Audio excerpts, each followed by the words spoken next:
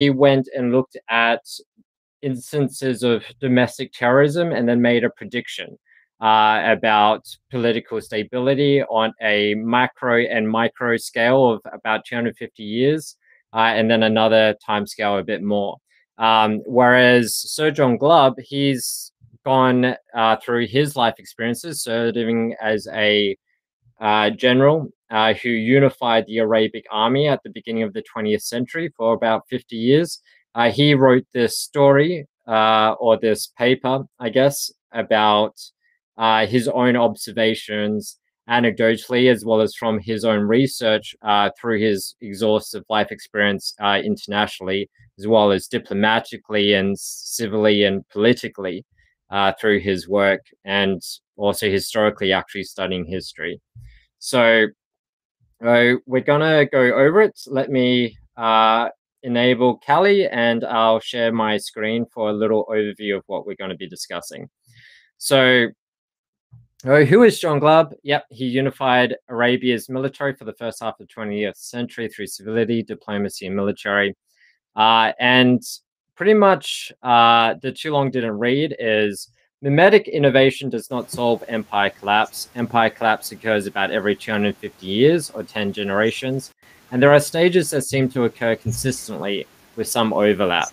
The pattern's the same, the constituents are a bit different, which we will go into.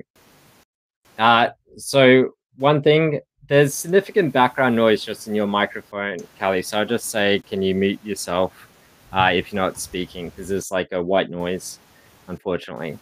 All right, so a bit of global awareness, because I know a lot of our viewers are American.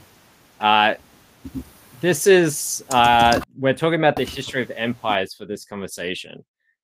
So here's kind of, the world as it goes to civilizations, not particularly countries or tribes, right, in terms of civilization. So it kind of starts off with the Jews, I guess, and then kind of continues out. And we also have some independent instances over in China.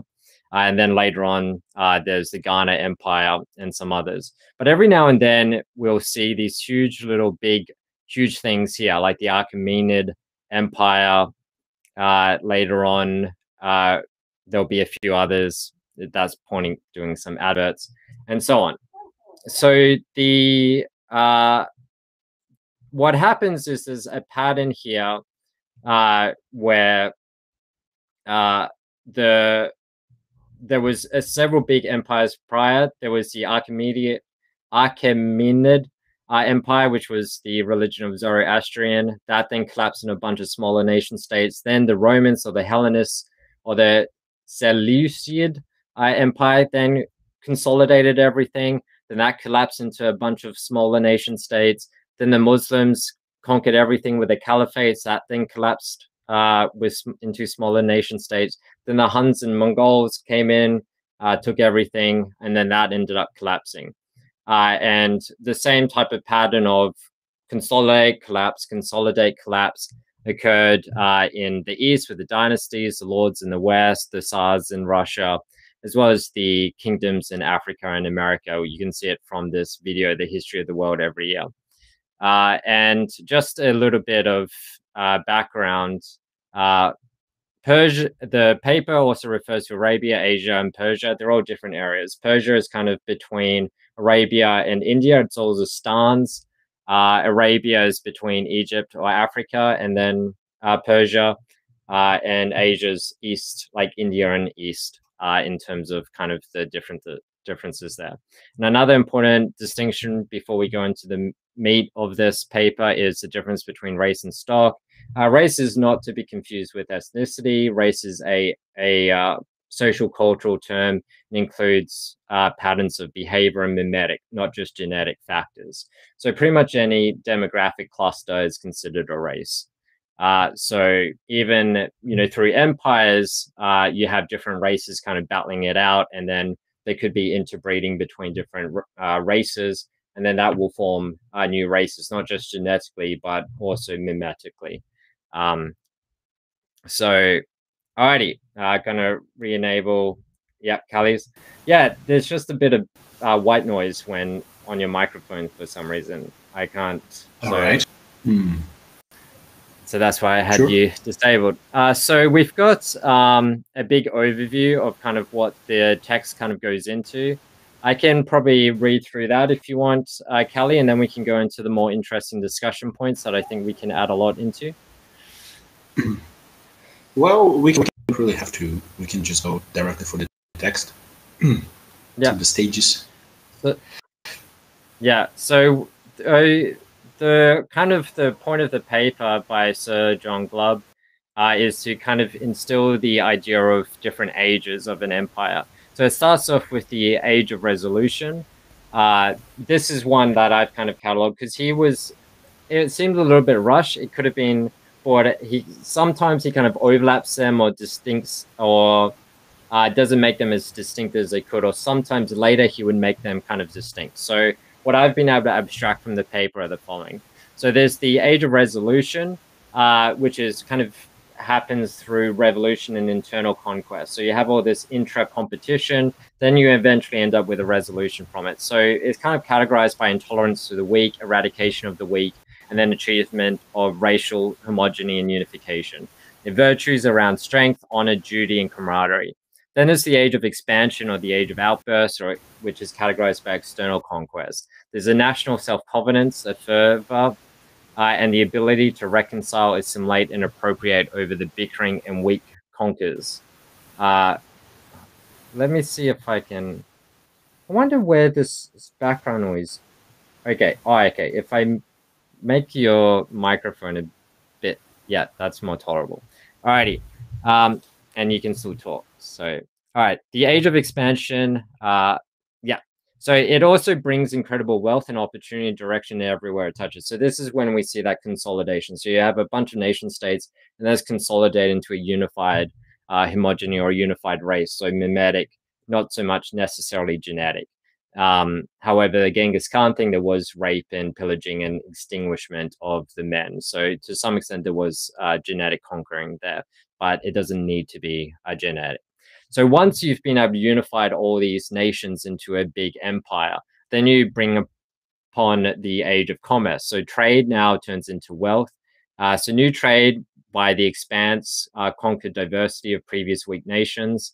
So that brings forth innovation as well as appropriation, and it improves on the prior structures of the previous conquering tribe. Now they're able to take forth and innovate and trade and expand their commerce.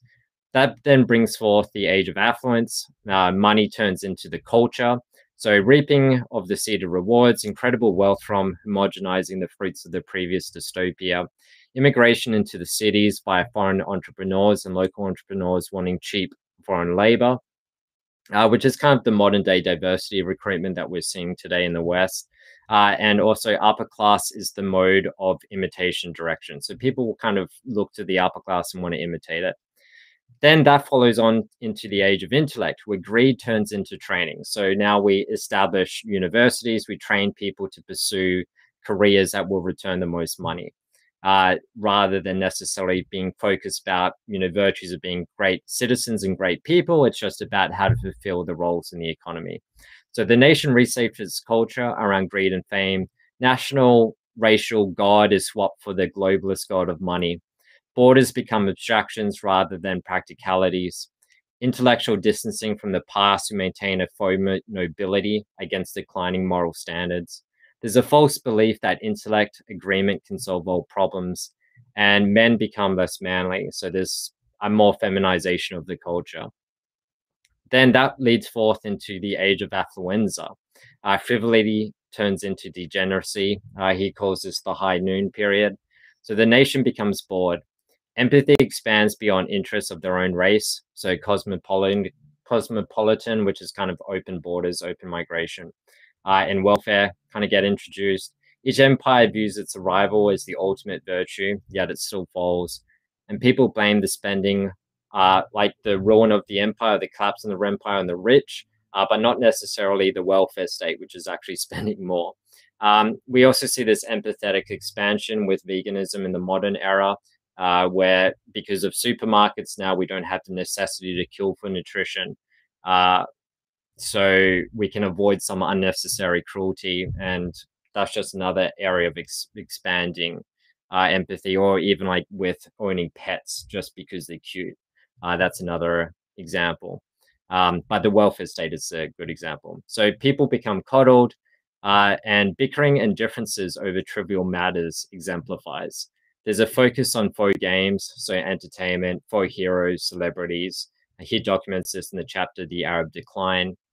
And uh, this is also tied into other works by other authors. So when external predators become eliminated, then the species hypersexualizes. So mate competition now becomes the only natural pressure, because there's no more a natural selective pressure, evolutionary speaking, from predators. Once predators are gone, then it's only competition for who reproduces. That kind of becomes the only game left in the age of affluenza.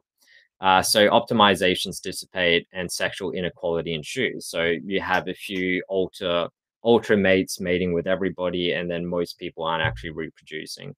There's a traveler who traveled the entire world called Ibn Battuta back nearly 1,000 years ago. And he really traveled quite far. And there's a little quote in a bit which he talked about where he said he was kind of shocked. Among the Turks and Mongols, he was astonished at the freedom and respect enjoyed by women, and remarked that on seeing a Turkish couple in a bazaar, one might assume that the man was the woman's servant when he was in fact her husband. He also and then he felt that dress customs in the Maldives and some sub-Saharan regions in Africa were too revealing. And then a quote within the book that we're reading today, or have discussing today. Soon after this period, government and public order collapsed, and foreign invaders overran the country. The resulting increase in confusion and violence made it unsafe for women to move unescorted in the streets, with the result that this feminist movement collapsed. So the idea here is the nation kind of becomes safe, and then once it becomes safe, then the necessity to protect women from vicious males decreases. So then women can enjoy freedom, but then that is then taken for granted, and those borders of homogeny of safety and culture that maintains that safety collapses, and things become unsafe again. The other issue is with the economy. You have nepotistic wealth structures. They kind of become concretized, and inequality increases despite raising tides. So despite the quality of life increasing, the inequality between the poor and the rich continues to expand. This then leads to the age of decline. Nihilism turns into despair, which turns into terrorism. National pessimism pursues. Races battle with each other again. This is kind of considered subcultures, which we've discussed in other discussions. Discontent turns into intrastate warfare. Instead of solidarity to the threat, tribalism doubles down to assert claims of dominance. This is kind of interesting because a lot of the liberal necessity in propaganda is the quest for unity and solidarity. And you can look to someone's politics or their propaganda to kind of be like what they think they need. So conservatives generally think they need closed borders because they maintain a great community, whereas liberals, they want unity and solidarity because they don't particularly have it. So it's kind of interesting there, where instead of actually achieving solidarity, that doesn't end up happening. Instead, tribalism just continues despite calls for solidarity. And so the key points of these ages is the new cycle doesn't need to come from within. So once an empire collapses, it doesn't necessarily be revitalized from within. Often an external predator eliminates that nation or revitalizes that nation. And existing kingdoms don't need to be inferior in all areas. They just need to be susceptible to a military takeover. So often, once they go into the age of intellect, they defund kind of defensive measures, and then they become vulnerable to military exploitation. And then military exploitation is vicious for a very short period of time, and then they kind of reclaim all the benefits of the intellectual period anyway. So one has to continue to maintain strong defenses. And so in today, we see this kind of with the China's, the People's Republic of China versus Taiwan and Hong Kong, as well as Myanmar and Burma, as of 2021 with Burma. The military just did another seizure over their supposed democracy. And now we'll go into like an open-ended discussion. Callie, is there anything you want to add? Oh yes, I'm still here. I'm just listening to your marvelous voice. Alrighty. Well, I'll go into the discussion points and then chime in when you're ready. So right now I see several parallels. Well, we can go there. China and US.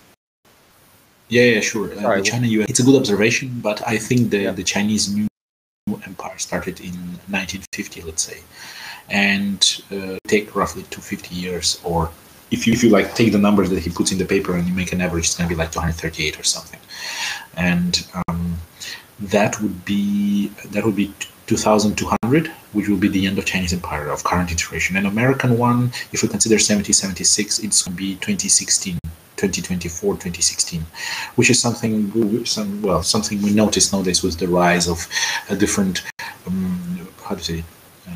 moralistic views on how the things are. Can you bring the data points back? The page with data points. And so what's happening now, for example, is that America and China have different prerogatives. For example, the Chinese nowadays, they don't care about, for example, IP laws or patents. They just blatantly copy stuff and illegally produce it. They don't give a shit. They just want to do it, and they will do it. Because they achieved a level of military power that prevents a land invasion. And the other thing is the only new condition in the Age of Empires is the nuclear weaponry. And I'm thinking whether, because nuclear weaponry prevents a land takeover by a foreign nation. So my question is, because normally in the last stage what we have is like external takeover. That's what happens.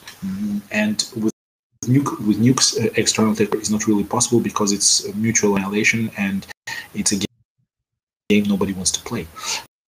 So what will happen is that technically you can call purgatory, where things continue because nobody comes to take over, an internal resolution, or they can be fragmentation, but then it will be small states with nuclear capacity, so it doesn't really change anything. So that is an important point to consider when we compare, for example, China as a new empire compared to US, because before you didn't have nuclear capability in previous cases, in all of the previous cases.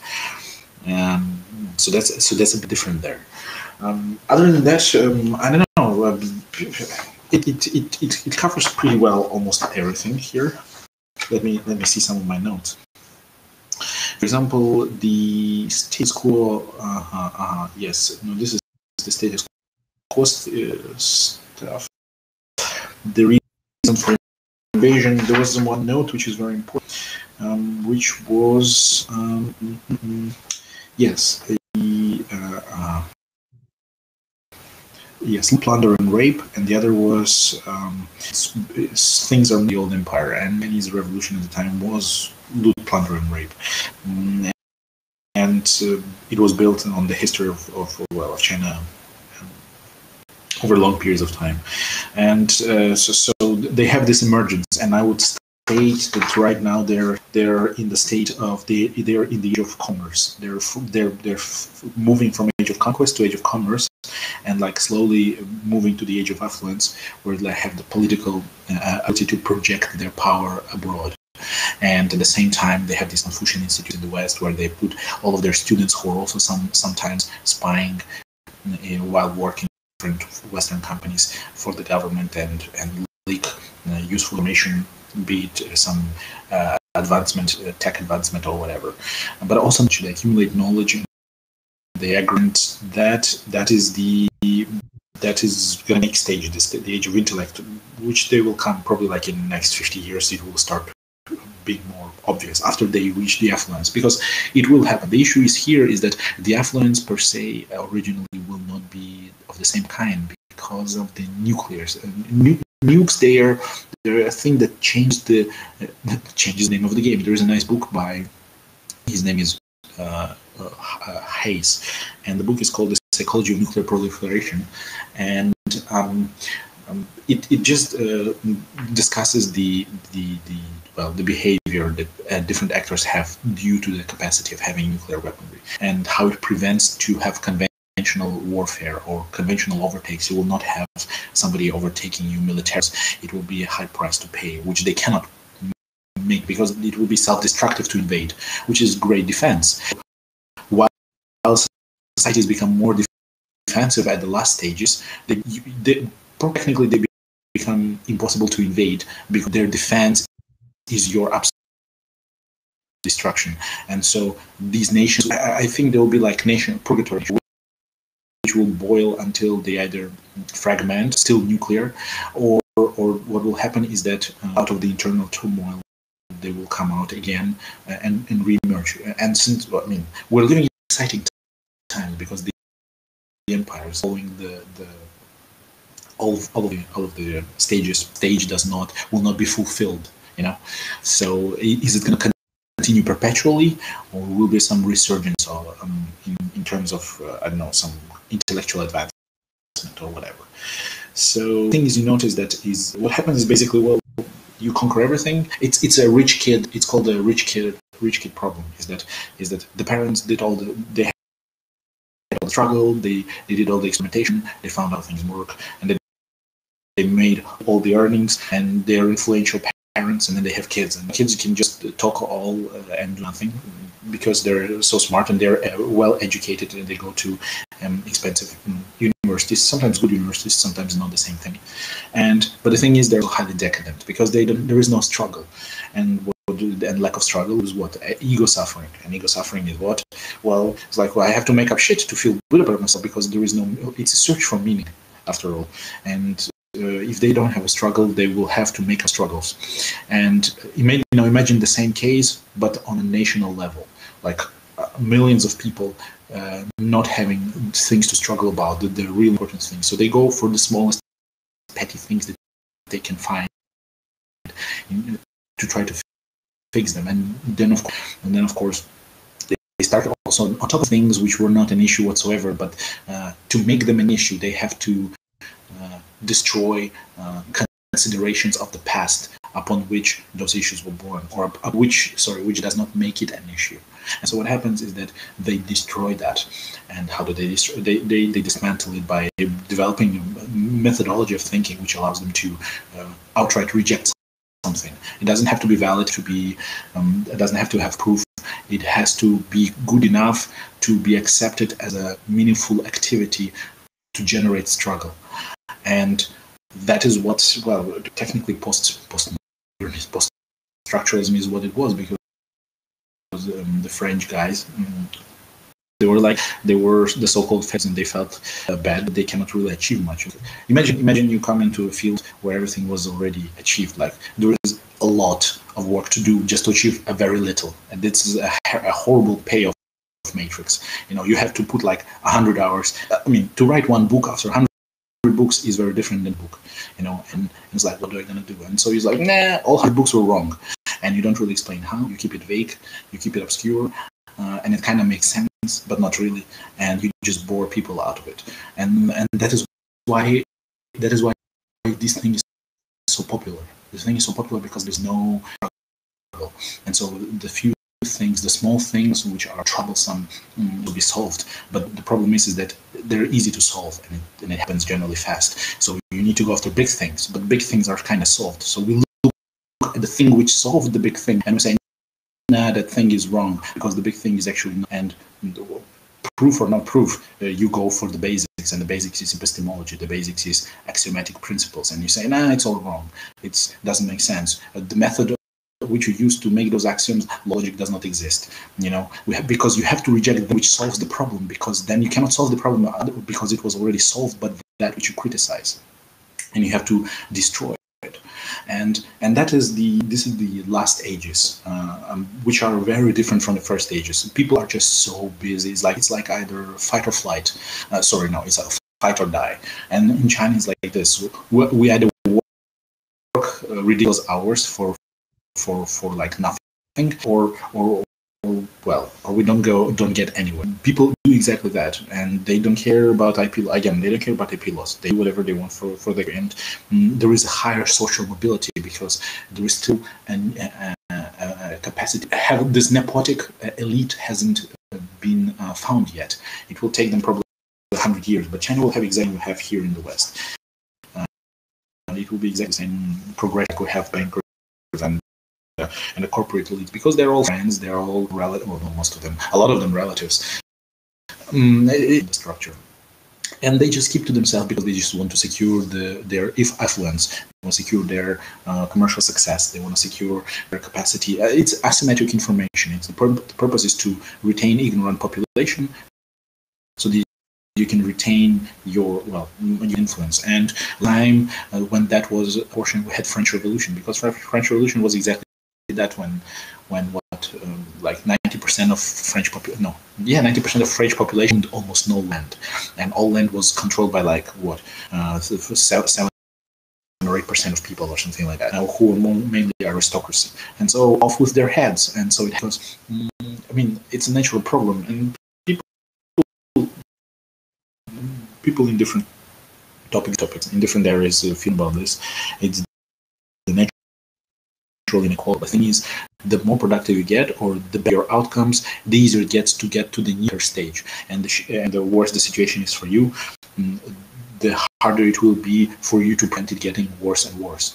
And that's called the natural inequality. And as previous talk, if you remember, that's where we mentioned the difference between the socialism and capitalism. We could try to answer to the same problem in two different ways, but the solution is to the same problem nonetheless, or the offered solution. And the thing is, they both have negative and positive outcomes. The problem is that who are mostly unaware of their actions generally, they will just go without thinking actually whether they should do something, and generally that leads to of the ways of thinking, the structures they inhabit, because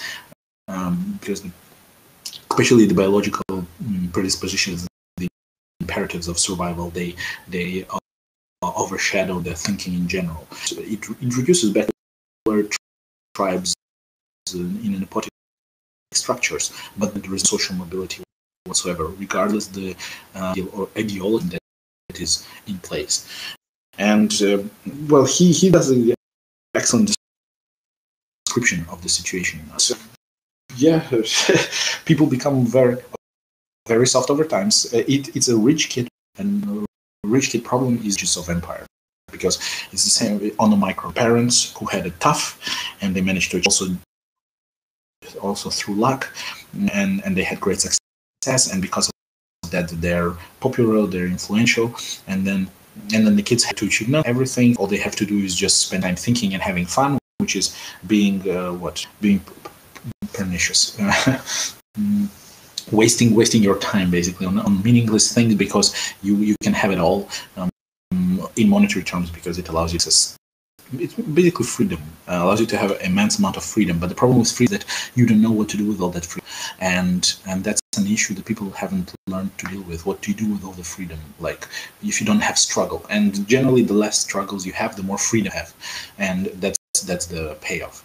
And what happens with people is that they find out that, okay, I cannot really go anywhere. And so even unconsciously, it's a very uncomfortable feeling, meaninglessness, nihilism, dystopian view of the world. This dystopian view of the world is not necessarily coming together with nihilism. The point of dystopian view of the world by the people in the late stages of empires, which is like in the US, the purpose is to say that things are bad, because things going bad is good, and it's good because there will be struggle, and struggle is meaningful. And for that reason, dystopia is important. So in fact, people who can be highly unaware of what they do, they can promote dystopian or push for dystopian ways of being, our dystopian society, because inevitable crises that come out of that, structural crises, would be excellent fuel for meaning and creation of solution, struggle. And is that people who time talking, because that's another part of the age of everybody talks. Like we are talking a lot now. We're not going out somewhere and doing something. We're not actively chasing down bankers. We're not actively chasing down somebody who has immense wealth. We're just talking about how bad they are. And that's the age of intellect. That is what we are, especially in the West, we're having this. And that, well, it doesn't change because everybody's confused. Like, yay, it's not great. It could have been better, but what we have is just fine compared to survival. And so why not just keep it that way? But the thing is that yes, it is not bad. More so, it's good.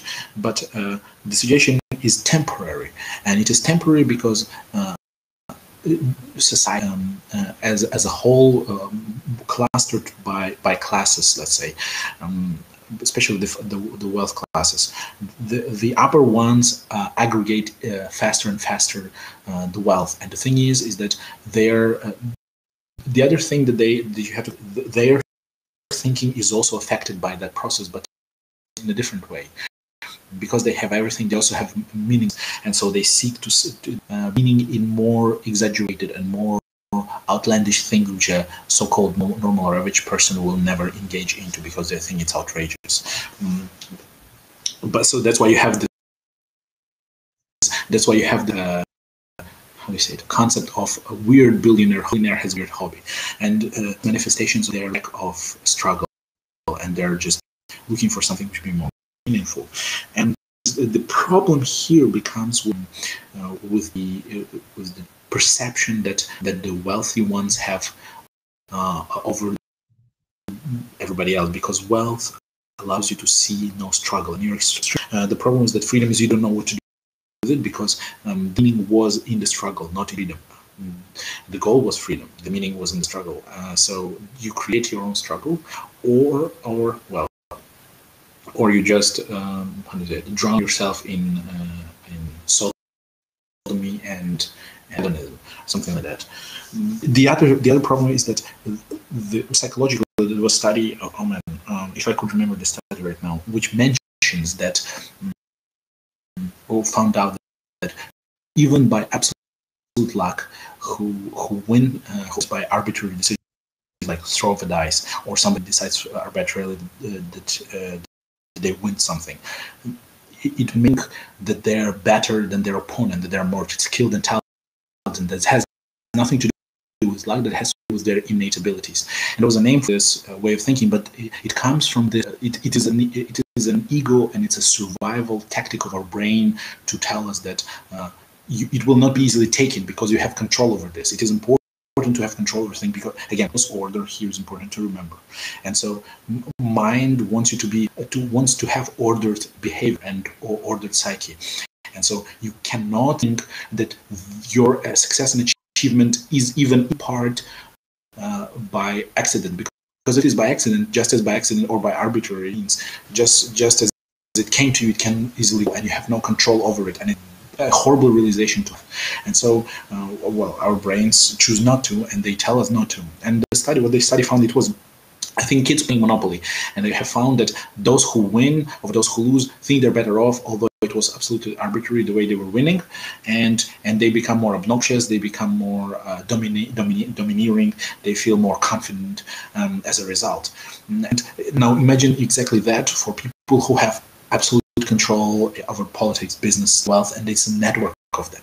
They consider themselves gods, not because you envy them or because I think so, but because the sheer volumes and the sensation that you have from having such an experience is, amazingly gratifying, but also highly nihilistic. Nothing matters, so everything is permissible.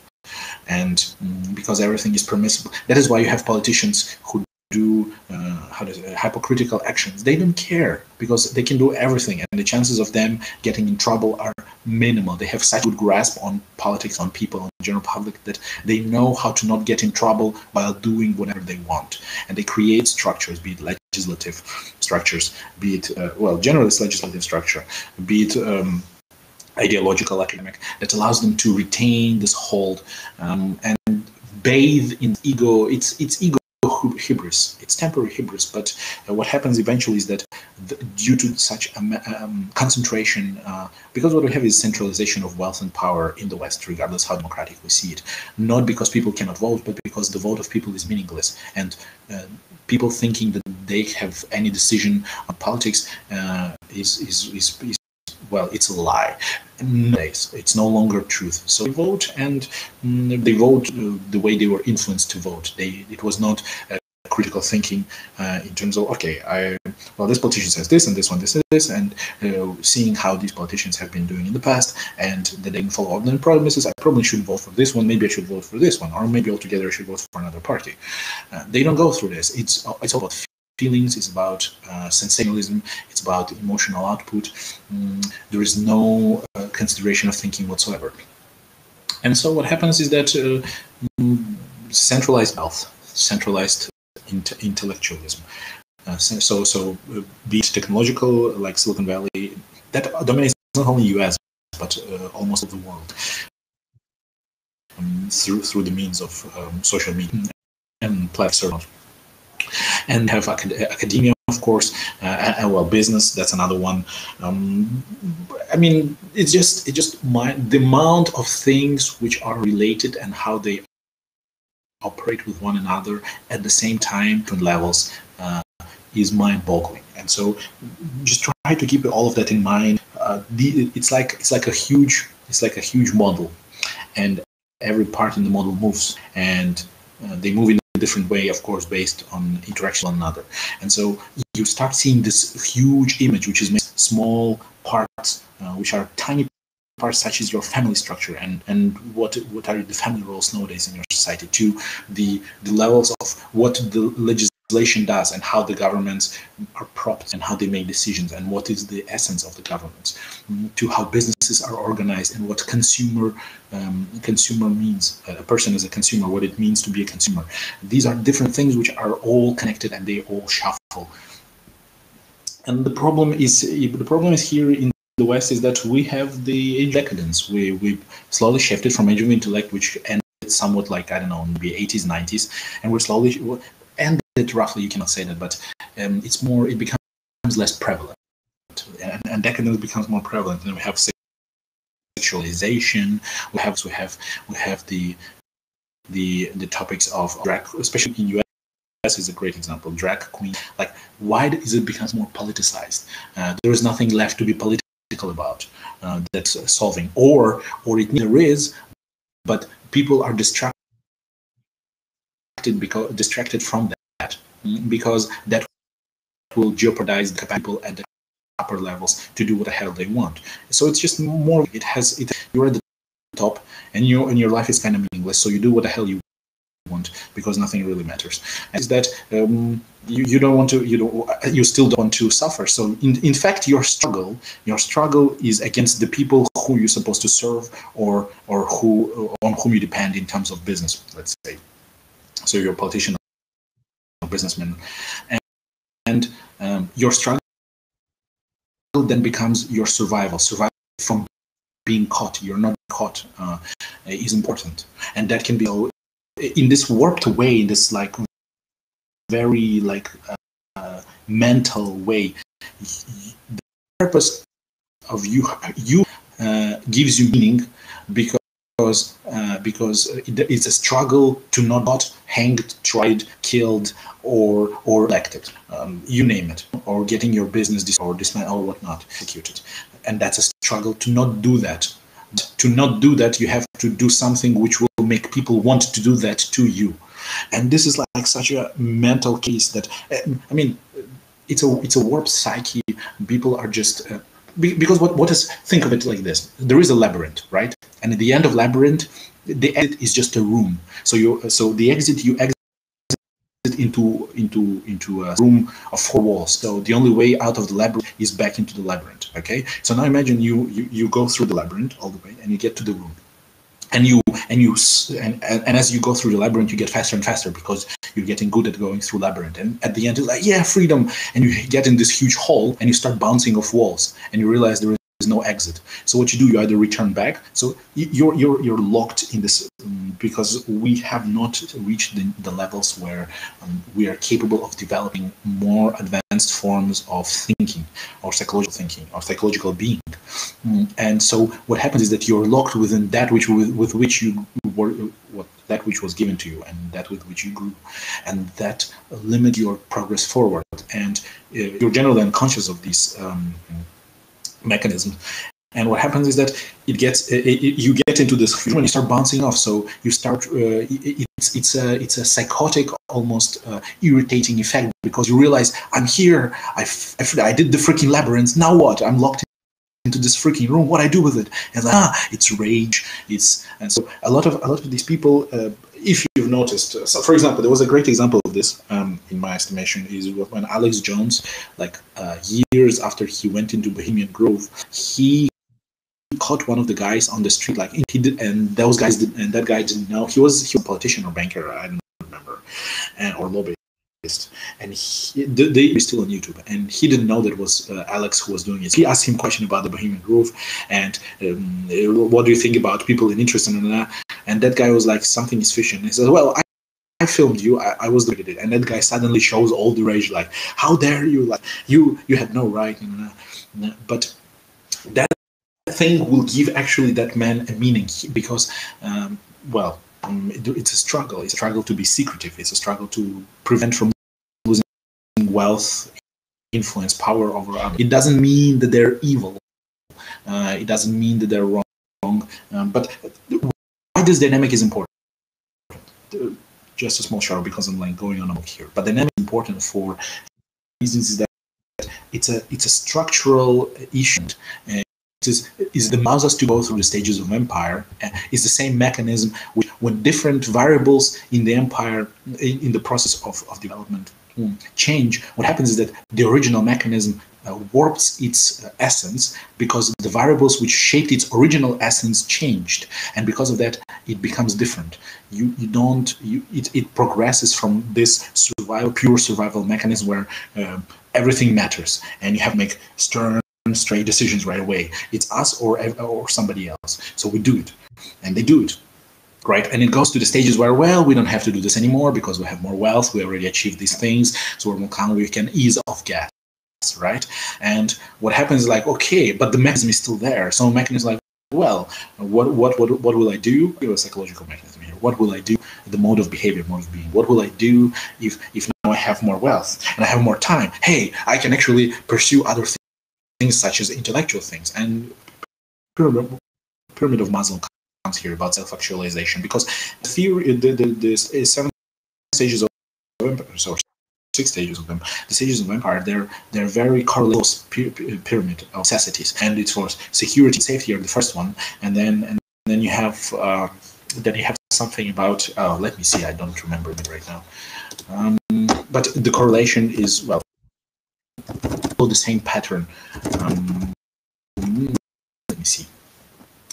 And here, the issue here again, it's simple. There is a lot of struggle, and then there is less struggle.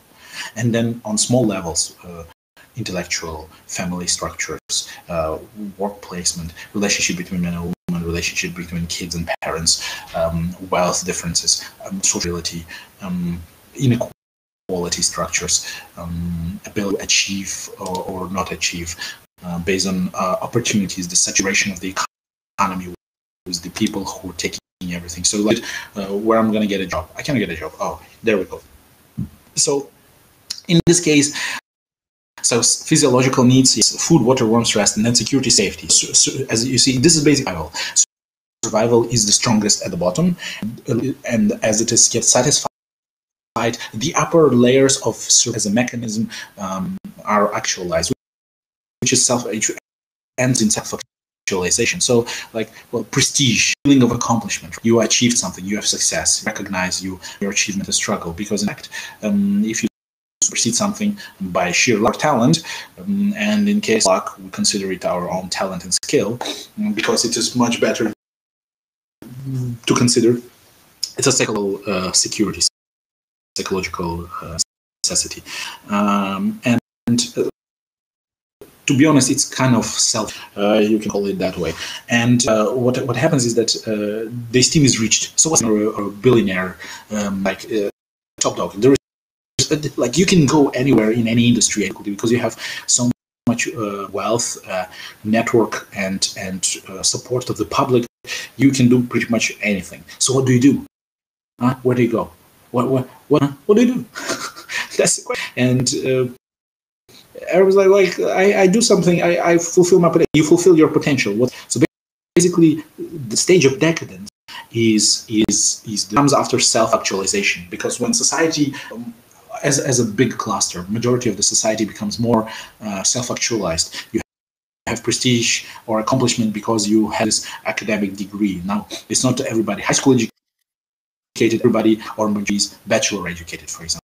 And a lot of masters and different additional programs, and even there are small programs, big programs. There's and that's the other thing he talks about is the universities. The universities appear in all towns, small town, big town, doesn't matter. There is a university in every stages of existence.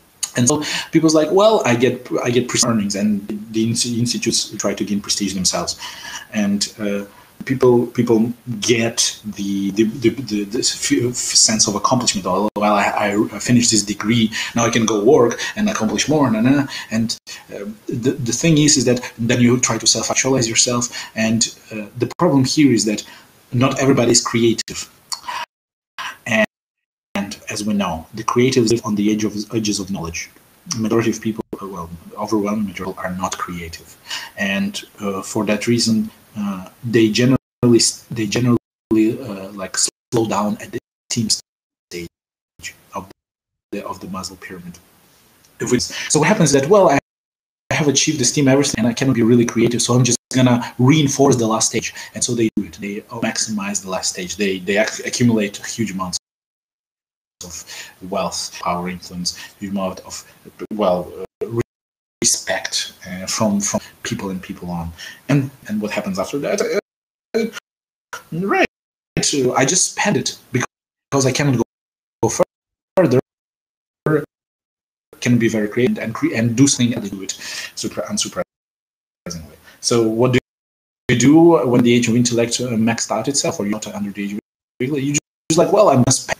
And the rise of something like materialism happens because, like, well, I have all of this thing that I accumulated. How can I spend it so that I can exchange all of these goodies for myself and enjoy? And that's called commodification economy, which is what happening nowadays in the West for the last 60 years. Is that you're trying to commodify anything you know. You can even freaking commodify feelings. How do you do that? You have these videos it's called mukbang, which is Koreans eating Korean food. It's a table full of dishes, and people eat, and there's like, and they chew, and they express their sensations. They're commodifying feeling, and you pay or with ads or by giving them Patreon donations. Pay for to watch people feel something. You can commodify feelings nowadays. You can commodify accomplishments, right? I reached this, and if you want to know more, you can send to my Patreon account, or you can donate to my PayPal, or you name it, right? And you can. This is that which you accumulated, spend, because you cannot go further into being creative. And there is a degree of creativity with it, but overwhelmingly creative people are rare. They're probably 1 to 4-5% of the world population. It's very little. So what happens when majority of people maximize themselves on the esteem stage, right? They think they can self-actualize themselves, so they have these weird hobbies. They pay for all kind of horseback riding, snorkeling with sharks, jumping off the cliff, you name it. They pay for all of this because they accumulated all of that wealth, and wealth, not only monetary wealth, but intellectual wealth, or anything that can be sold and commodified or exchanged for what you're actually looking for. And so they keep spending it over, and then my need for this and this and this, but anything, they're just consuming the products of others in exchange of what they offer themselves. And now imagine being on the upper levels of that. And the thing is that most people are more at the bottoms, and the rise happens. This is the social mobility. Now, when social mobility reduces, the capacity to rise higher in the Maslow hierarchy decreases. So you cannot rise higher, or it is very hard, because you need to be social ladders, especially the wealth one, the monetary wealth one, to be able to exchange, commodify yourself, to sell your labor or work for somebody, so they pay you money, so you can do things which you want to self-actualize in. So you have a hobby that you need a job to pay for that hobby. That is the mindset. But the thing is, as inequality, especially monetary, increases, so does access to the capacity decreases for masses, and it is more centralized and concentrated at upper minority. And this is natural quality. We have both capitalism and socialism. But the thing is, it doesn't work in the long term. Personally, in short or medium term, which is like what, to 100 years. That's not very long. What do you do with potentially thousands of years? So you're perpetually running 100 years revolutions, capitalism, socialism, or you can use more rudimentary forms of capitalism, which was mercantilism, or before it was feudalism is technically more socialist than capitalist, if I'm not mistaking anything. Correct. These socialism is nothing new. It is a old. It is a new iteration of old ideas, the inequality distribution. The technological progress allowed us to glimpse a bit far behind it. To be able to solve it, that is why, for example, Marx. Let's take Marx. It's a great example. He's one of the most, if not the most cited person on the planet in terms of academic papers. His critique late 19th century capitalism at the time is superb. The problem is his solutions. Criticizing is easy. That's the one thing, because you can find flaws and you can say, oh, this doesn't work this way, and there is validity. The problem is coming with solutions to those critiques, and that takes a lot of creativity. That takes a lot of testing. That is a lot of thinking, and it doesn't just happen to be like, well, we can just do if we just do this, this, and this. And so what happened? A frenzy of experimentation, and then the world falls into experimentation. And the 20th century is dictated by people who are experimenting with the criticism, and it's like, well, we can do this. And then you have surges of socialist nations around the world, and everybody tries, and they keep failing and failing and failing, because surprisingly finding solutions to the critiques which can be valid is not the same, and it's very, very difficult. So just do something, and it's like, oh, we can just develop a new system out from the ground. It's like, no, that will not work. And that's why these states keep failing and failing, because you cannot just ignore original things. Although it is very meaningful to do that, because there is now suddenly a lot of struggle that you have to deal with, but it's temporary. Temporary as in people fall into the modes of being they had before. And then you realize that solving the issue is not as easy as criticizing it. Some people don't even realize it, and so there was not real socialism, as an example. At the same time, what happens is that capitalism is changing and emerging, and so critique has to adapt to the difference of it. But one criticizes the other, and vice versa, in whether they realize it or not, in mass, be it academic circles, be it politicians trying to get some clout, actions, or ability to do their authoritarian thinking without much of a without much of a counter arguments from the general public. But the issue here is that they cannot just disengage from it consciously. A lot of these processes are many of these processes are unconscious, collectively unconscious. Here we have a little bit of Jung, and people act upon those fear of them, and so they're not aware of the way they exist, which they do, and it is very hard rationalization. Sometimes, oh, I do this, or oh, I do that, and it can be damaging to the ego, because again, survival mechanism prevents you from thinking that you are talented, you are skillful, you can do it, and then somebody comes, hey, what you're doing has been done before. You want to try something else, but trying something else is difficult, and it's not arbitrary. It requires creativity, it requires skill, it requires talent, and if you don't have any, it puts you in a point where you have to contrast reality of what you have to do with your your innate capacities or accumulated capacities to do it, and that is uncomfortable situation to be. So you reject that, and you say, no, it was not real. It was not real. Socialism was not real. It's not real. Or you have on the right side, you have right side, capitalist side, it's not real capitalism, for example, or capitalism is warped, which is also true. But this is the mechanism which prevents people to see, not rationally, but to be conscious, be aware of that which they do. It's not about being smarter or capacity to develop actions, just by preventing doing that which already been done. Aware of what you're actually doing is a huge advantage on individual level or on society level. Now the thing is like when you have a lot of struggle, it's super easy, because if you ignore reality, you're done. Okay, so societies at the first stages of empires, like stages of pioneers and conquest, they know like if it's not us, we're screwed. Like if I don't do this now, I'm done. But and I have to think ahead, because there are possible situations which will jeopardize my progress. So I have to hedge those problems too, hedge those situations too. And I have to do it now. But at the last stages, the age of decadence or intellect, what happens like, yeah, we don't have to do, we don't have to rush anywhere, you know, and so we can take time. Let's talk about it. No. Let's meditate about it. Let's think around. Let it float, you know. And nobody thinks in the same terms. And because this urgency for survival makes people blind to the reality and to discrepancies between who they are and what things are and what things are becoming. And so it's like being drunk. And in my understanding is that lack of struggle, which disengages, let's say, lower stages of survival mechanism. Lack of struggle makes you blind to the issues which keep crippling up, because there's still issues and the upper layers of your survival are still there, but you cannot really satisfy them. And it is a struggle. So next, there is a struggle for search of meaning.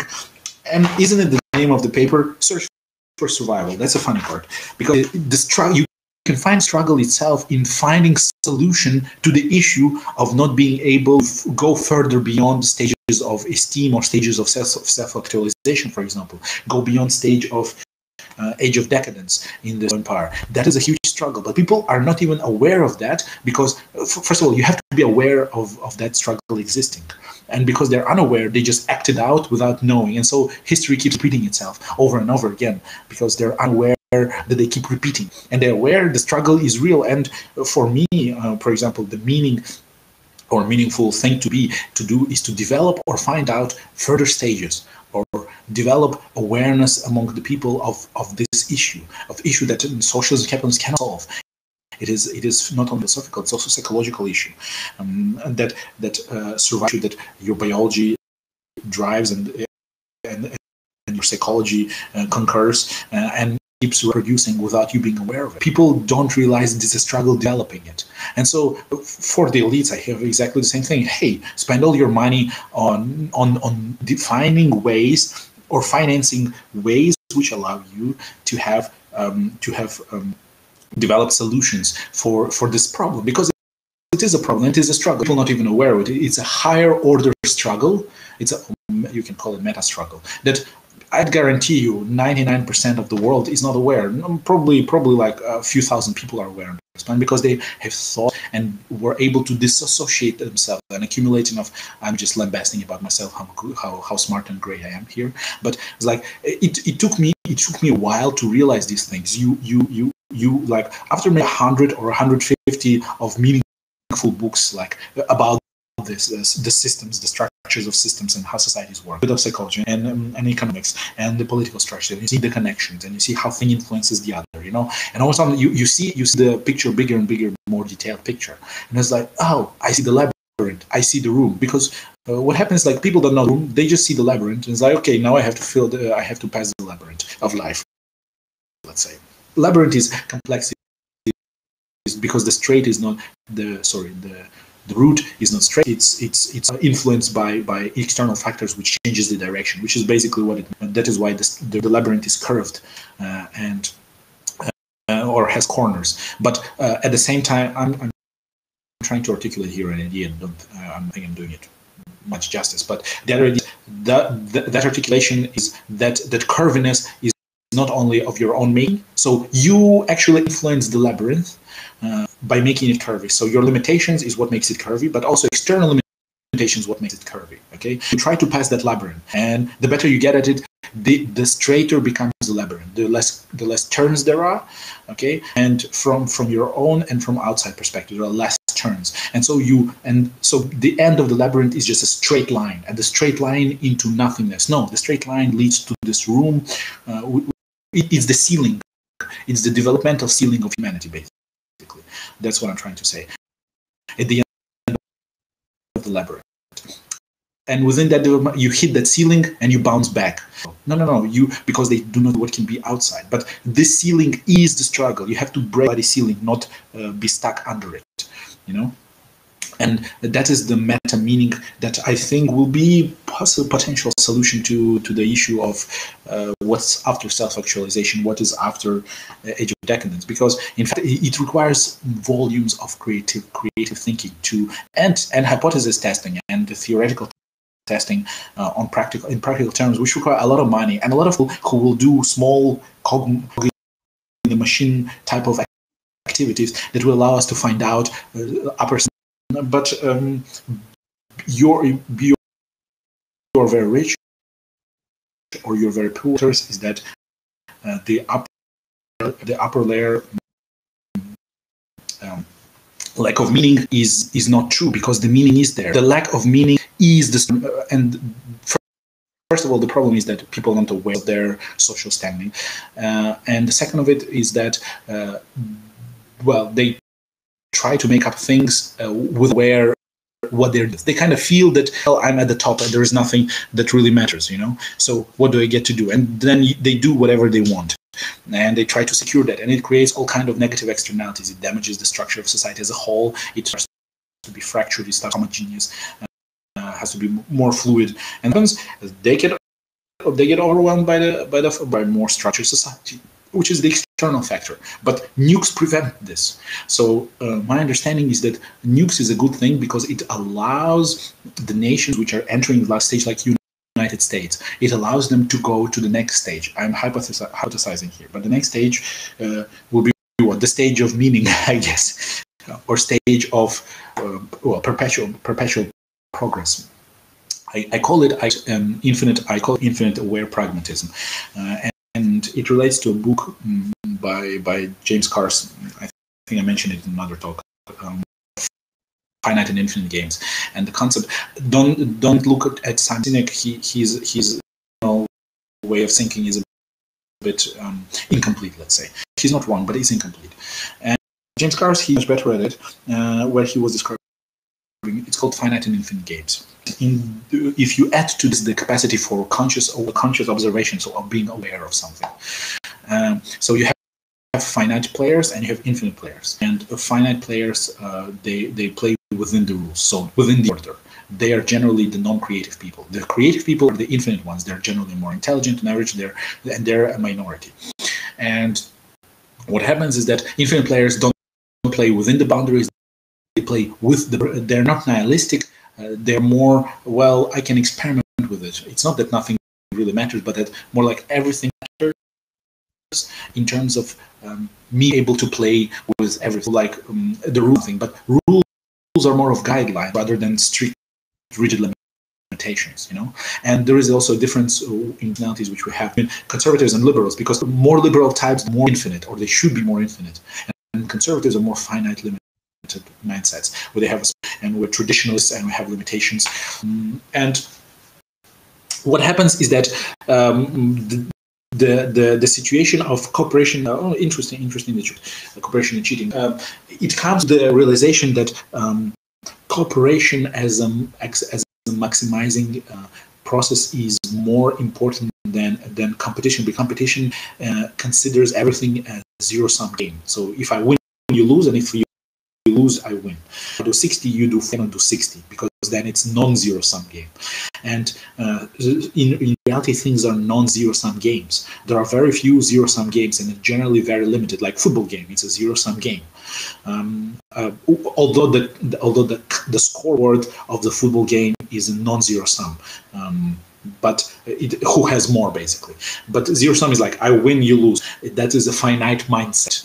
Okay, and infinite mindsets, the structure of infinite aware pragmatism is that perpetual change. The thing is that people who are finite in their minds, are generally conservative thinking, to just change the way their psychology is wired. You cannot just ask to do them that. You have to develop for them a system or order which is perpetually disordered. So an order that changes itself without their intervention, which allows them. It's basically it's like giving a handicapped ability to, like, a person who cannot walk, giving them rollers, or let's put it differently. A person who wants to see bacteria, we give them a telescope. So, but imagine you had innate ability to see bacteria, and you don't need a telescope, microscope. Ability. But conservatives don't have that innate ability to be creative. So you give them a tool which allows them to be creative. That tool we develop for them to see the bacteria, because they cannot. And so the especially infinite aware people, very pragmatic, very fluid thinking. They're a general minority, and they're very creative. They should develop this and allow, and it should be in a form of a system, legal system, political system, economic system, which allows people to be constantly adaptive in their survival. Because in fact, the change requires, for you to keep up with the change requires you a capacity to be more adaptive or able to move. And if you cannot move to another planet or another continent because everything is saturated with people, you have to adapt. Adaptation means flexibility, cognitive, creative flexibility. We could maximize everybody's IQ if we could do that by gene editing people so that everybody has higher intelligence, which could have unprecedented chaotic consequences. Out of it, the order would emerge eventually. Yes, but these things you cannot just jump into those. Like tactics and then consequences which will take time to deal with and can derail the whole problem. So it has to be fast enough progress to not destroy the capacity to pursue the goal altogether, but not too fast to destroy it, basically, and not too slow. So it has to be the flow progress. In the flow, it's not too slow and too easy that it's boring, nobody does it, and it's not too hard and difficult that nobody understands what's going on, so they give up. It has to be at the edge, zone of proximal development, but on societal level, and that will allow creative people to develop, for creative people, especially the conservative types, allow them to develop modes of creative thinking as a tool, not as their innate capacity, and that will maximize our ability to solve the issue of the ceiling of the self-actualization. Because what happened, for example, postmodern naturalism, it is a reactionary idea. It doesn't talk about anything new. It doesn't talk about everything they cover is obvious. Has already been talked about.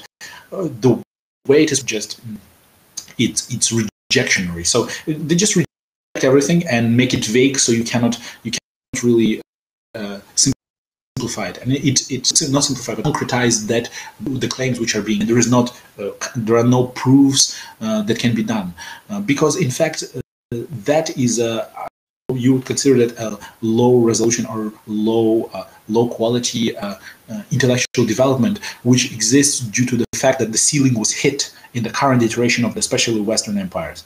It was hit and there is no further.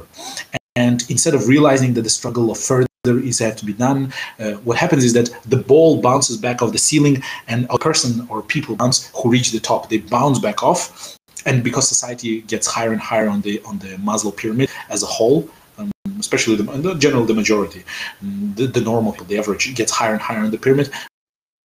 Those of the average, they reach the higher levels easily, and so they bounce back off the ceiling. And they bounce back off the ceiling, and then they go down. And then what it means is like you turn against alt-right, exactly the same thing. Alt-right, just like postmodernism, it's a reactionary movement. As a thing in and of itself, it has nothing. It is not a genuine new creative idea developed. It is a reaction, an answer to a situation which is being observed, which is poorly understood, and it is made in an unconscious, unaware way.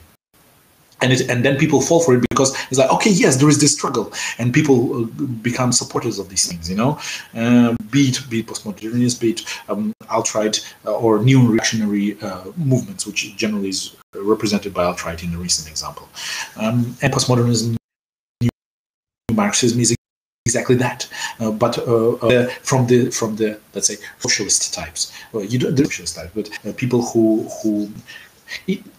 the lack of concreteness it makes it difficult for me to separate the things, which one depends on which, and because they're more muffled, and that's a problem as well. Is that creativity begins as very abstract, and as it becomes more concrete, it becomes scientific. And so at first everything is qualitative, and as time goes by we manage to quantify it. So but quantifying, I mean, we make it more precise in analysis, that's all. So it becomes not only qualitative, but it also adds to it a new dimension of quantitative analysis. Things are both qualitative and quantitative, and the more qualitative they become, as well as qualitative, the more precise they are. So natural sciences like physics, it's extremely qualitative and quantitative. But something like cubism or something like contemporary dancing is extremely abstract, or some weird music with weird footage, and there's like different paintings on the walls, and there's like some stones lying, and there's like a piece of wood which is, and some figure carved on it, and the whole installation means something, but it's abstract. The person tries to grasp and articulate that which really do it in words, because there is no words to do it. So they use a combination of words, the mixes of things that already exist to articulate something that does not exist yet, and we can eventually create words for it, which we call neologisms, right? But that process, now imagine that process on an intellectual sphere, is that what you do, you mix all things, because this is what I'm doing right now, which is when we're having conversations like these on Bevry especially. This is what they do. This is the concept of state of the art, something being state of the art. State of the art means it's extremely abstract, and you're in uncharted waters. You don't know what you're doing, but you're kind of feeling it, but you cannot really grasp it, and you're doing all of these different things in hopes to capture and concretize that which you're trying to grasp, that you're trying to articulate. And the process of creativity, the process of developing something new, is exactly that. You have all the things which you use in permutations, in thousands of mixes, trying to grasp that thing which is not that, but because we don't have words for it, and we cannot really speak it out, we cannot really draw it out, we cannot really make sounds about it, we use the sounds, images, and movements that already existed, and we try to mix them in a way which kind of grasps that thing. And then some other person comes on and says, hey, and they add some extra this and this, and it's like, oh yeah, I think you're getting onto something. And this is the process of creativity.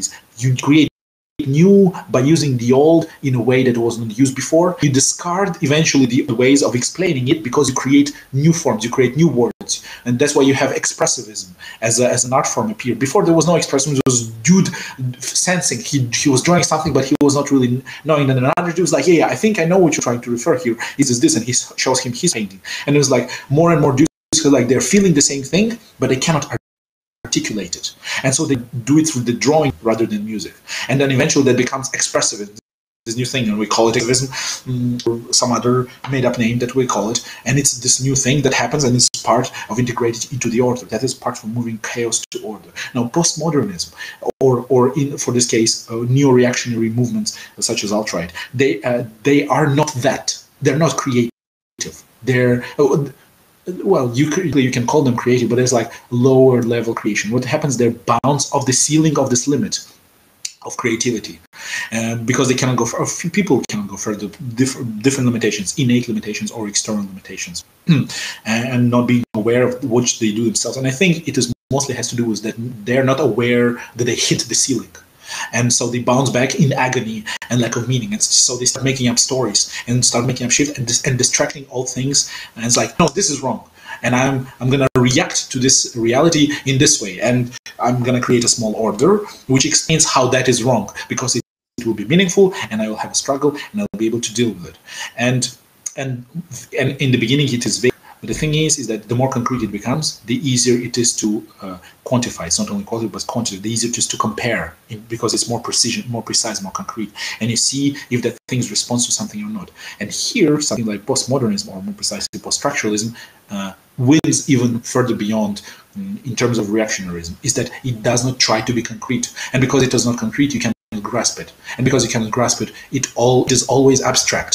But the progress of creation requires abstract things to become concrete. And if something is always abstract, you cannot really use it, because you cannot concretize it. You cannot integrate it into your order, because order is more concrete. The process of ordering is the process of making something more concrete, and you cannot do it with a thing which does not want to be concrete. And that's why it is hard to grasp, and our psyche rejects it but it makes no sense, because you cannot want to concretize make it that way. Now, it can be in a aware way or unaware way. So, for example, Jordan Peterson was claiming that some of these ideologues, they do it intentionally, and I don't really think that. I think it is the push itself is very unintentional, and that prevents people to realize what is it they're doing. They're very how do you say? They're very well. They're unaware of this, and the issue here is that when they're unaware of the situation, keep perpetuating it. You have order, and you have unknown territory. Artists abstract, right? And artists things generally abstract. Even us here communicating, I'm trying to articulate things. I'm using abstract, and so what happens is that the people say, hey, when you're an artist and you're abstract, and over time the process of art becomes science. So every science was first an art, just like astronomy was first astrology, just like physics was first, and chemistry was first alchemy. So does, for example, art becomes more precise as an art form. Writing suddenly becomes a form of book. We have books, and then we use the method, have scientific. It is more structured, more quantitative form, a poetic art form. But they all exist at the same time. But one is structured. Now the thing is, what for example, that is, and I think between the creators of these reactionary movements, when they're stuck, is that at the ages of intellect, at the ages of decadence, the more conservative mind, their reactionary ideas, they still have, they have concreteness very much so, and they make assumptions even if they're wrong. They know those assumptions. It drives them if they don't have assumptions. They want alternative order. But the thing is that with liberal types, they don't concreteness because they can be more abstract. The problem with that is that you live in an ordered environment, and so if you're trying to be more abstract, then you cannot grasp the complexity. You cannot grasp the volume of things to be done. You cannot concretize something. You cannot make it, because you cannot make it into an order. It is a perpetual.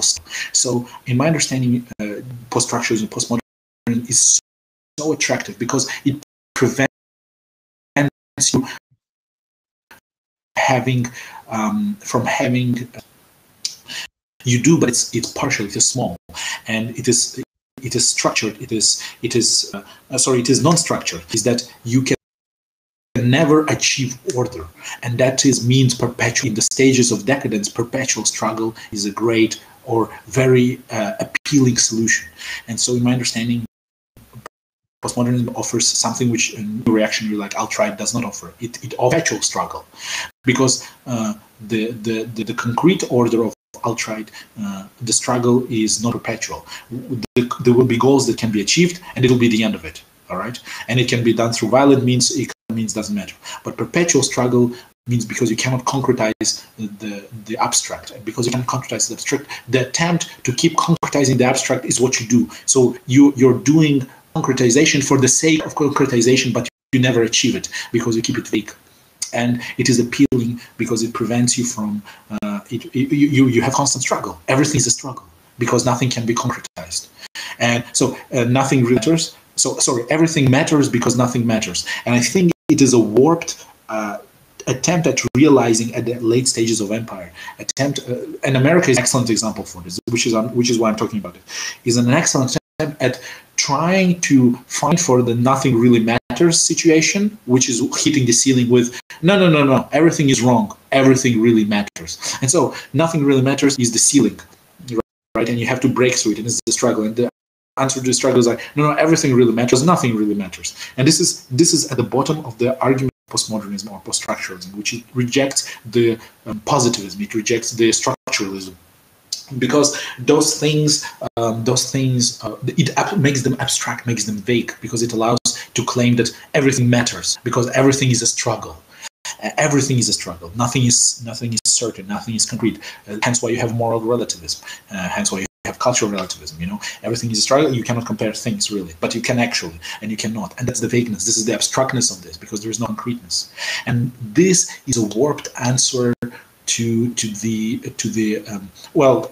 So far, it is, so to my understanding, so far it's the only way people in unaware fashion they have this limitation of the world. Cloud Atlas is a good one because it's about, roughly speaking, and the abstractness of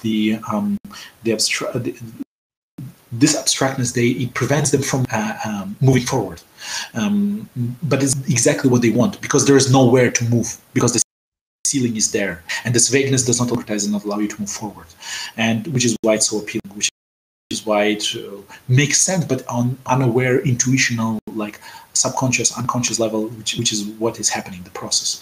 And I've thought and I've noticed that if you make people kind of aware of this underlying process, like, oh, so that's why.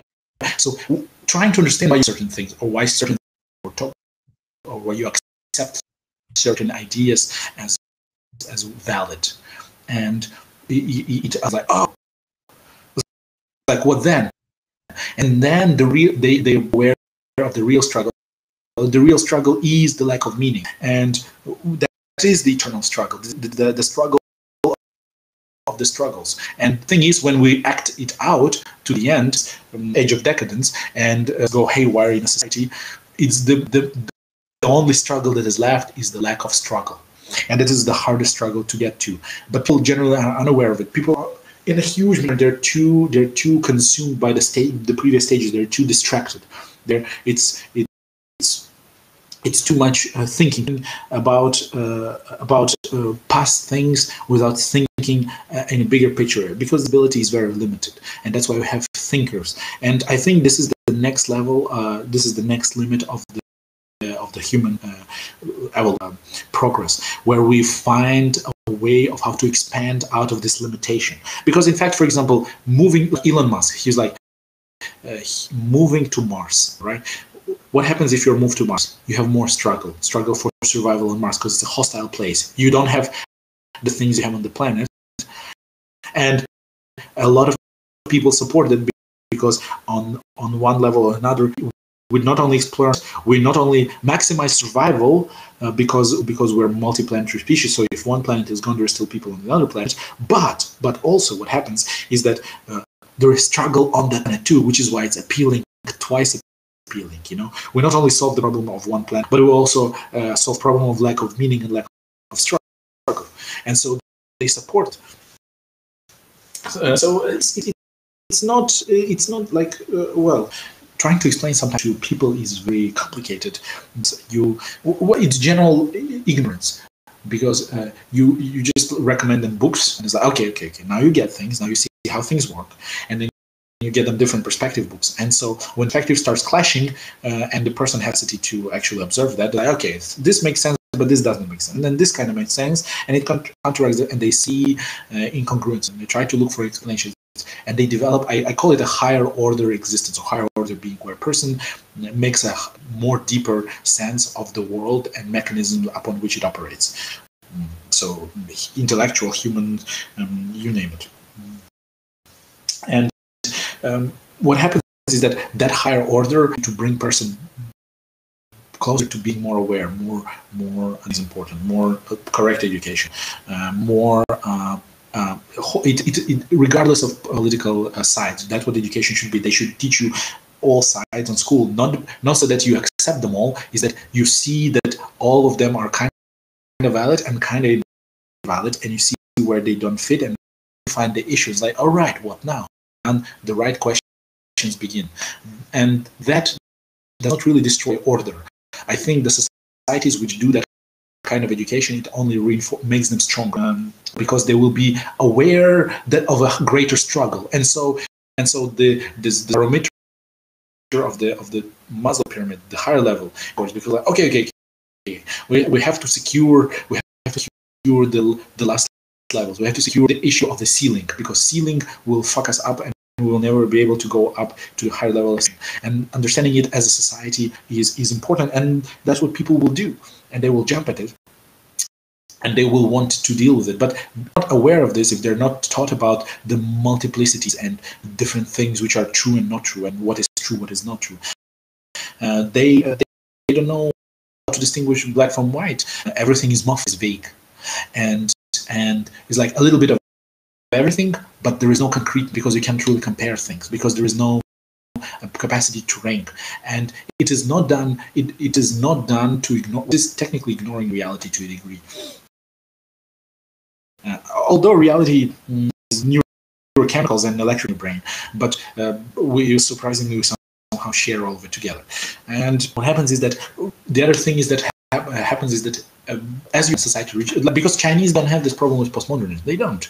They have plenty of struggles. Like, what the hell is this shit? We have more things to deal with. This is, there is a term in China, online term for people who are obsessed with this. It's called Baizuo, and Baizuo means Western white liberal, who is generally upper middle class or upper class, and they don't have worries in their life, so they spend time talking and thinking about these great ideas, or half great ideas. They make up struggle because there is not enough struggle in their life, and the term is Baizuo, and it epitomizes the difference between, for example, China and America. Is that they realize, like, what the hell are you talking about? We have problems because they're in lower stages of survival. The lower ranks of survival are still not fulfilled for them. So, and this discrepancy allows them to observe it, and like, well, this is not true. And it's like, you obsessing with these things because you have nothing else to do. You don't have meaning in your life, and that's exactly right. And the term captures the struggle. Is that nothing is a ceiling, and when nothing really matters, the answer is, well, everything really matters, which is counter-argument why modernism and reactionary as well. Is that say no, everything really matters, and because nothing really matters, and that's, in fact, it's a circle, but it's a cope strategy for the fact that because there people are on their majority who reach those higher levels, they're still unaware. I call them infinite unaware people. They're still unaware of the to not capacity, but of the meta struggle, which is the search for meaning itself. Search for survival is exactly that, because meaning was when surviving, you have nothing else to do, and so you're searching for survival, and that is what they do. That is what they create these ideas, and they support. They can be unaware. There is a necessity in them to survive, but there's nothing that makes them to do it. Nothing that burns in them the desire to do that. And for that reason, I think that's why Peterson mentions for how to deal with people so-called, let's say, infected with postmodernism or post-structuralism is give them responsibility, because responsibility in considers struggle. It considers meaning, and freedom of speech is another one. It's in itself a struggle, and that is why it's so fervent. That's why it's so emotional. These discussions, these protesters, because everything matters to them. Because nothing matters, and nothing matters is a horrible reality of meaninglessness. So everything matters makes suddenly a very meaningful existence where everything is a struggle. That is why intersectionality. That is why feminism. That is why scientific truths are false. You reject things because rejecting them makes creation of alternatives meaningful, because it's a struggle to create them. Because, well, if we don't have it, we have to make, the genders are not true, we have to make them up, and you make 47, because it is a struggle to define something after you rejected something else. And it is just a coping strategy elevated to an ideology or to intellectual, you call it coup d'état, or the grass or whatever, where you're how to say it, you're making yourself feel better because you don't feel well.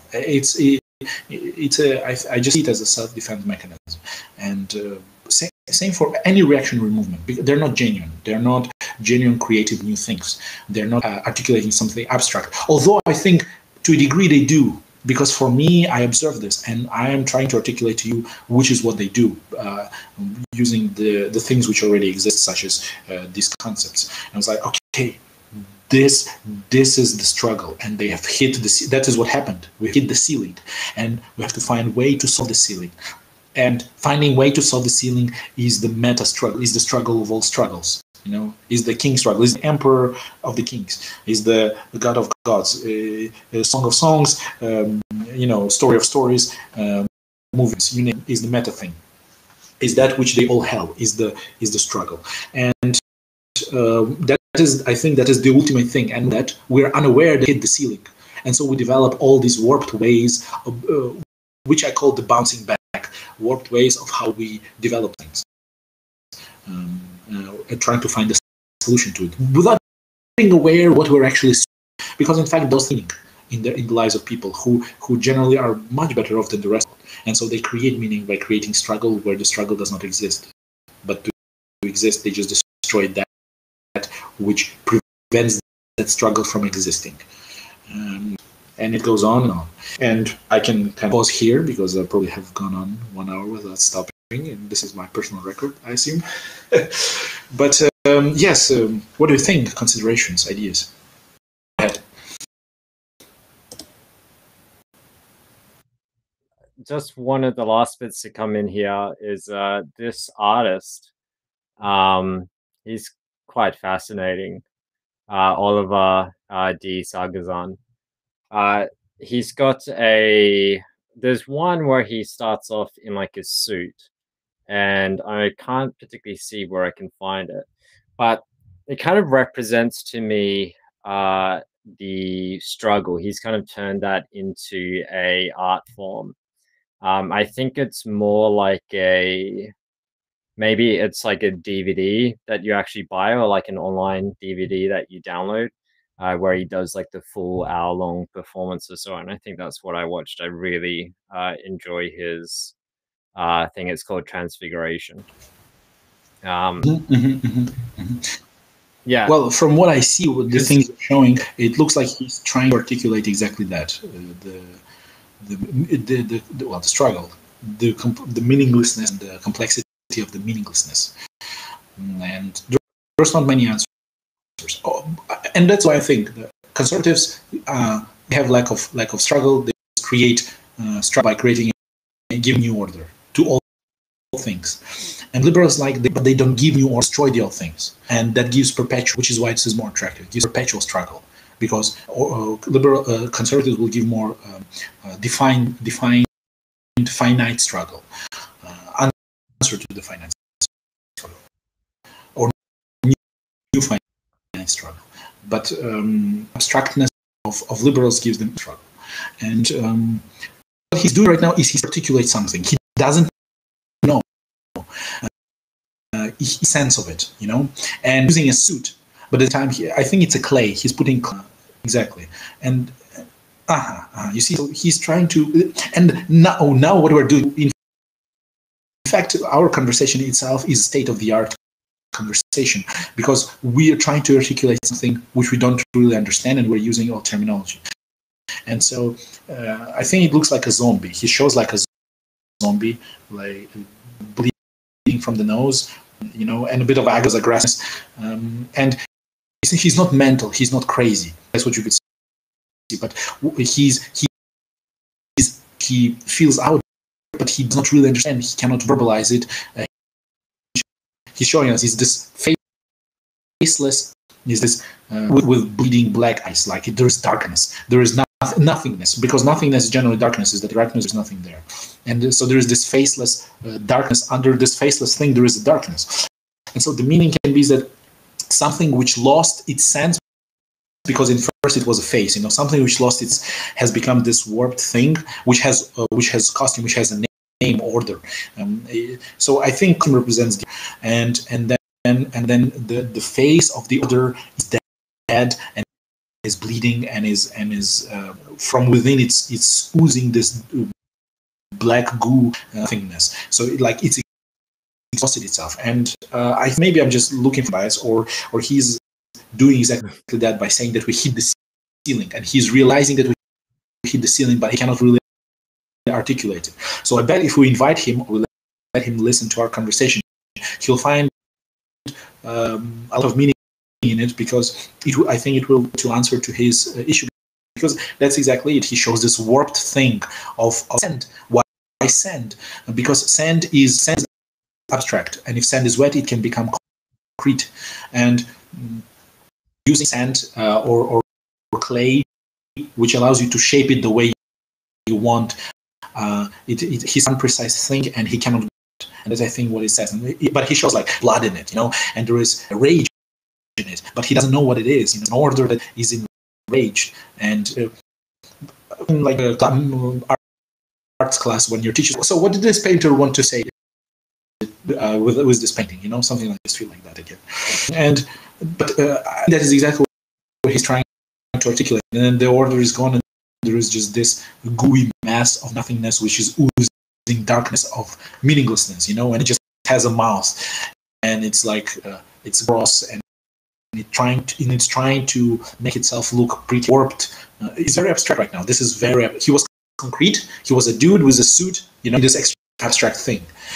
That is the transition that he notices between the fact after extreme order leads us to the end, and at the end there is extreme chaos of nothingness. Nothing matters, because everything is meaningless, is abstract, pointless. You have to concretize it, and concretizing is and I think that is what he's kind of trying to do with that in his artistic way, but he's using visual medium for that. Yeah, I wonder. Does it kind of make sense? Playing well, Let's not yeah. So because when you talk about ceiling, my first thoughts, right, were the glass ceiling, or like even when you first mentioned it, it was kind of like this idea that I think a lot of teenagers have, where it's like there's a consolidation of energy into this unifying and validating force of one's existence and effort, like a homogenizing, like unity of love, like a coming together of partners, a sex with society, and that's kind of like this ceiling that I think a lot of spiritual quest kind of operates on. But you also, at the same time, you have a ceiling of the internal struggle as well. There's a TED talk, I think, called like Jihad, or My Jihad, or Jihad 2.0, something like that. And I won't be able to ever find it. But if someone ever does, they can leave it in a comment, because I saw it ages ago. And they kind of talk about how jihad had kind of been misinterpreted as a external thing, when really it's about this internal struggle. So we see actually with a few older movies, if we could just go in order of these old movies. So, okay, we got Cognitive Dissonance here. We got Coping. Everything's already small. So we have the cabinet of so the movie industry. Germany was a big player, and this is between the two world wars, around 1920. They were pumping it a lot, and you had the movie The Cabinet of Dr. Caligari, and this one was kind of about why a man's own insufficiency in being able to get the woman he wants, and his subconscious manifests itself as a demon in the society, and the society now has to deal with the repercussions of this shadow that was not correctly dealt with. And at the same time, you had Nosferatu, which is kind of based off the Dracula story. And there's an interesting part in it where the Dracula figure kind of symbolizes also the plague. So wherever he goes, there's also rats pillaging, and people are kind of concerned about the disease the rats will spread, whereas Dracula's more like a human embodiment of disease or a plague. And a vampire kind of the social level. And that's really interesting, where it's like if we kind of ignore the shadows of a society or of an individual or many individuals, of a people, it will then express itself in a society. At the same time, you had the movie Battleship Potemkin, which, you know, if a lot of people you hear about Marxist, and if you're kind of right leaning or libertarian leaning, you'll read some economics and then realize, well, that's stupid. How did they ever expect that to work? But at the same time, it's a political movement rather than necessarily an economic movement to an extent. Like it's a mixture of both. It uses like the claims of economy to, well, it uses politics to try and address economic observations rather than necessarily economic problems. It projects a morality onto it. But we can actually see in this movie, it's a Soviet film, the blossoming of circumstances where a Marxist revolution actually does make sense, where there is a corrupt government and the military, the Navy here, are being abused and mistreated, in which case revolution is actually kind of called for. There's another movie called The State of Siege. It's a Southern American movie, more recent. And in that movie as well, it's a someone kind of debating a arrested Marxist who was a terrorist, kind of on his motives, and you kind of uncover some cases where Marxism kind of does make sense. And I wrote about this in a blog post called Where Socialism Fits, actually before I seen these movies, kind of where, you know, there is a call for revolution when certain societal things start falling down. And so one of the things important to note about the book versus John Glubb's book versus your commentary is he focused specifically on patterns within nations rather than within continuations of individuals. So decadency was speaking on behalf of a nation rather than of individuals, or everything was kind of on the perspective of a macro scale. Whereas what you brought in with the commentary is a way to kind of combine that with more things like what we've covered with Peterson's lectures or Modern Sensibilities with Jonathan Haidt and these other works, where it is also simultaneously a manifestation in the individual. Mm-hmm. Because he's macro, he's very macro, but I'm just taking here Jung's position, because he was saying that we indeed should not focus on the social psychology as the main culprit, but on personality psychology or individual psychology and general psychoanalysis, because societies are made of individuals, and it's like you are the lowest unit. If we split you in half, you die. So we cannot split it further. So the lowest unit for humans so far is the human, and that is why he was saying that if we analyze individuals, we can analyze them also in mass, because by understanding the individual, mass is just a sum of individual leanings, but there is more of them. And that gives additional warped variations of so for example, two crazy people will not just be two crazy people. They can create a product of being two crazy people, and it will be mad ideology. Now that is a social psychology phenomenon, but it is rooted and originated in people being crazy, and two of them being crazy, and they just create a mad ideology. Now define mad ideology, but I'm just giving you an example of what I mean here. Is that some of individuals? It's not a sum. It's more of a product. So Jung was, for example, treating these individuals, or you treat everybody as individual and consider individual similarities and differences, and that on a greater scale it generates all these different products of interactions between these different individuals within groups and groups of these individuals with other groups of individuals, and there's like thousands of groups, and you need a supercomputer to account for all the groups, and then you can start. I think it is to a degree possible, and machine learning and predictive statistics were doing that. Is that there was the story of I don't know, Best Buy or Walmart sending to a teen in US back in the early 2000s, sending her diapers for a baby, and coupons for diapers for a baby. And it found, and the thing is, the algorithm knew that the teenager was pregnant before the teenagers and the family on the teenager knew that she. And it did so because it learned by the behavior of people who are to be pregnant and who will how they behave, their preferences, and accumulating this data, and then the law of large number kicking, which is where we quantify the qualitative criteria, and it becomes even more precise, it becomes more concrete, and it becomes a higher order. Yes, or second order was big higher order, and then you can not only explain something by a model with that model, and they predicted, and father was like. This was in some book. I don't remember the name of the book which we mentioned, but it was a true story. And what happened is that the father was angry because he saw like, well, my daughter is not angry. My daughter is not pregnant. She's only 17 or 16 or something. But actually, she was pregnant, and she didn't know, and they didn't know. And then father like comes back to the company. Actually, that is like it's true that she was pregnant. I apologize and whatnot. And it was the whole story, and it was just give validity to. Give a concrete proof to the predictive capacity of something which not only qualitative but also quantitative.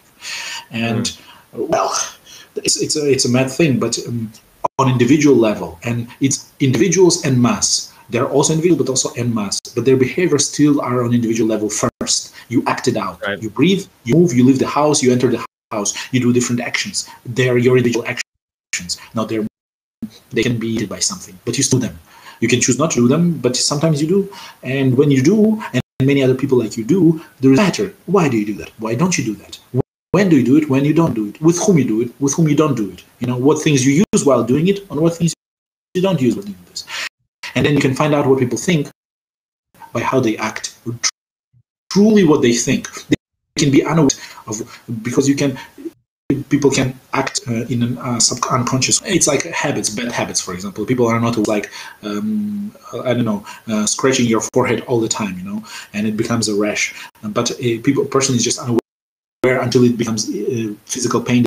You know, but if there was enough data collected, it could be predicted that you have that, and the system says, hey, you have this unaware behavior of scratching. You know, it's like, no, I don't, while scratching your forehead, and you realize, oh, actually I do, you know, but you know that it doesn't. It's not magic. It's not some super made like conceptual. It's not. It's not none of that kind. It is just a lot of thinking, a lot of thinking, and this predictive capacity, it is great, but it's a little dangerous because it allows you to manipulate and control. You know ahead of the person, and you not only know ahead of what the person might do or will go through, but you can also be aware of that, and they not. So not only they don't know that they're going through it, you know that they are going through it, or you know that they will not know that they will go through it, or they will not be aware while going through it, but you do. And you know that they will go through it, and you can predict it with high certainty. And that is like, this is information asymmetry to a very high degree, especially the person who has access to collection of such information. And the example of a teenage pregnant, and she was pregnant, and she gave birth to a child when she was 17, because she was having unprotected sex with her boyfriend, and parents didn't know. But Walmart knew, because statistics, because some geek or dozen of geeks with the computers were developed models which allowed them to predict consumer behavior, so they can maximize the profits for a company. And they found out as well that. So you can actually predict somebody going pregnant, you know, themselves, you know, stuff like that. It's amazing. Probably also a solution to the unawareness problem. Right.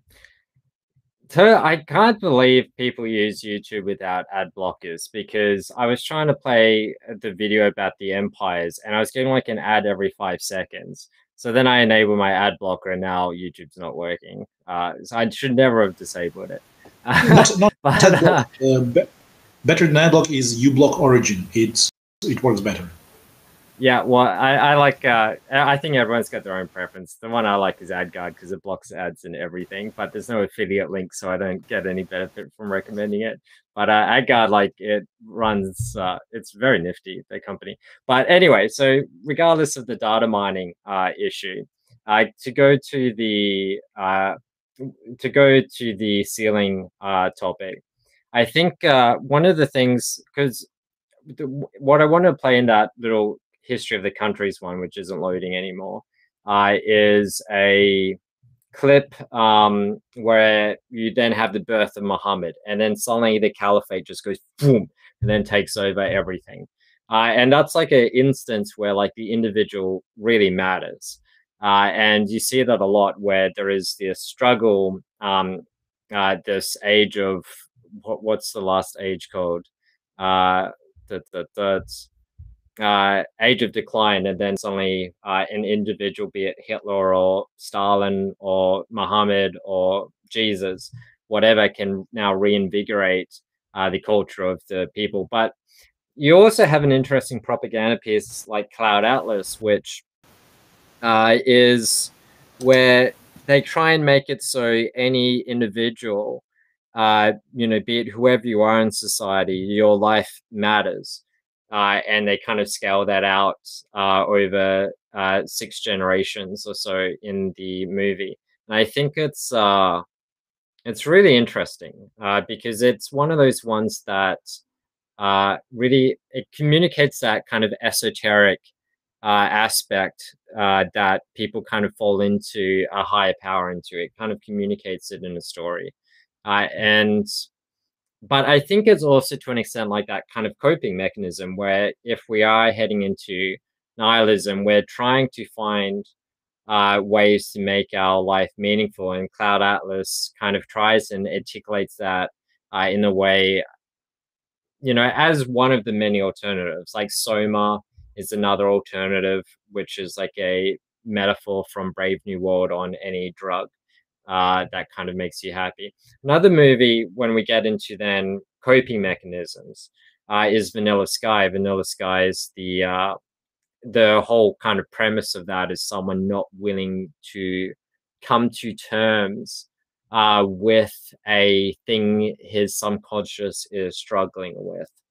And the movie is kind of the nightmare that then pursues in his subconscious, very much like Olivier, the French artist video who I played before, kind of actually articulated now in a movie.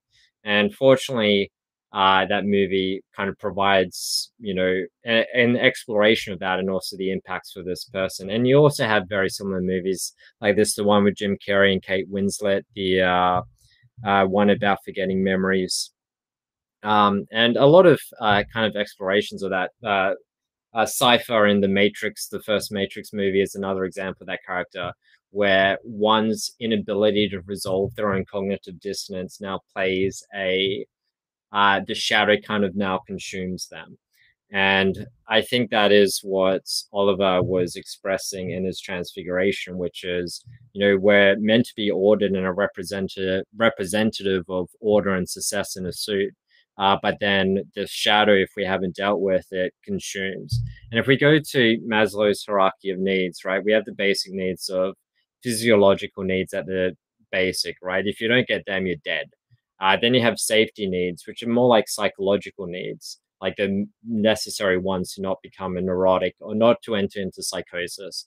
And then all the others are kind of more optional. So like the psychological needs are kind of like for us to not want to kill ourselves.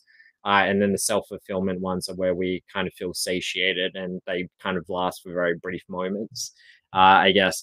But I think one of the tricks here with what happens with the age of intellect is a foregoing, like in terms of this, it's not necessarily, to some extent, it is, of course, that the physiological needs are easily taken care of, like the rising tides of the economy, the booming economy through trade, the development of cities, the development of agriculture. Now, those needs can be taken care of without that much work. And the author, he also goes into how even in these times of decline, people actually start working less and less and less, and they actually start engaging more and more with leisure rather than actually things that will stimulate the economy properly.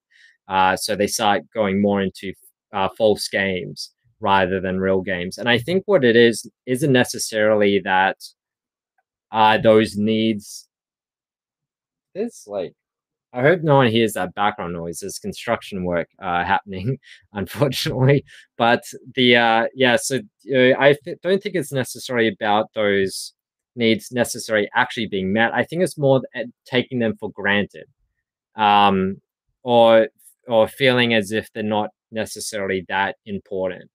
Uh, uh, that's kind of my little take there, where it's like, Yes, that is correct. especially like, say, for instance, with liberals, or high creativity, which is, you can be more flexible. You can kind of, like, at least for me, I can, if I do need money, there was like a learning I had a while ago, which is, if I need money, I can acquire money. So therefore, I don't need to focus on the stability of money. I can kind of get it when I need it. But to some extent, that's also like a coping mechanism, like a false axiom, because I'm hoping that that statement about reality will stay true throughout life. And when it doesn't, then, oh, God, backs down there. And you also see things where, like, say, for instance, divorce or job loss, they can hit into the safety needs, like the basic needs, as well as the psychological needs, self-fulfillment, especially like even divorce, because that's why people are so emotional and very defensive during divorce rulings, for example. Yeah, and because also right at lower levels. Yeah, and but just one small remark to what you said. The reason why we get used to it, why take it for granted, again, is the survival psychological extension of the survival mechanism. And what it does is, like, we consider the thing you said will continue perpetually. But assuming that it continue perpetually is important, because if you don't, it is an extra thing for you to worry about. And that is nerve-wracking, that can make you unsettled and will be emotionally challenging. And you don't want to feel comfortable next day, so you assume things going to be all right, you know? So when somebody's overly optimistic, they're like overly, they ignore all of the issues very much. And so it will go wrong until they cannot be ignored anymore for these people. And overly pessimistic, what they do is, like, everything is wrong. And that's, I call overly pessimist is a nihilist, and overly optimist is not an idealist. Exactly. Overly optimistic person is an idealistic, and overly pessimistic person would be a nihilistic. That's how I would put it. And somebody rational, or somebody who's well balanced, you have to find balance between pessimism and optimism within yourself. And societies at large have to do that the same. And realists or pragmatists, they're generally hard to come by. People are just one way or the other, and based on that, then just fight for survival with others in the environment. It's like think of 1,000. It's a sandbox. It's like video game sandbox, you know, or like 10 balls. 10 balls represent 8 billion people. You throw them in a small bottle, and you shake them, and they hit the sides of the bottle, and they hit each other. That is what it means to live on this planet, because you interact with all of these different environmental criteria. But now imagine 8 billion of these balls are doing that in a huge bottle, which is a planet. You know, this is exactly the same thing. And then that limits us. We have to have cut downs, because it's like overly pessimistic or overly optimistic or overly pessimistic is a cop out, in my understanding. So I kind of think here, right, is that one, you have like coping mechanisms. Like the Wikipedia page on coping completely changed my life a while ago. Like 10 years ago, I kind of read through it, and it really helped me a lot. Understanding like coping mechanisms, as well as cognitive dissonance, completely changed my life. And also the hierarchy of needs. Like, you know, it was like, oh, okay, you have your cognitive dissonance, which is your ideal self, who you should be, and then your actual self, who you actually are, and then your oneself, who do you actually want to be.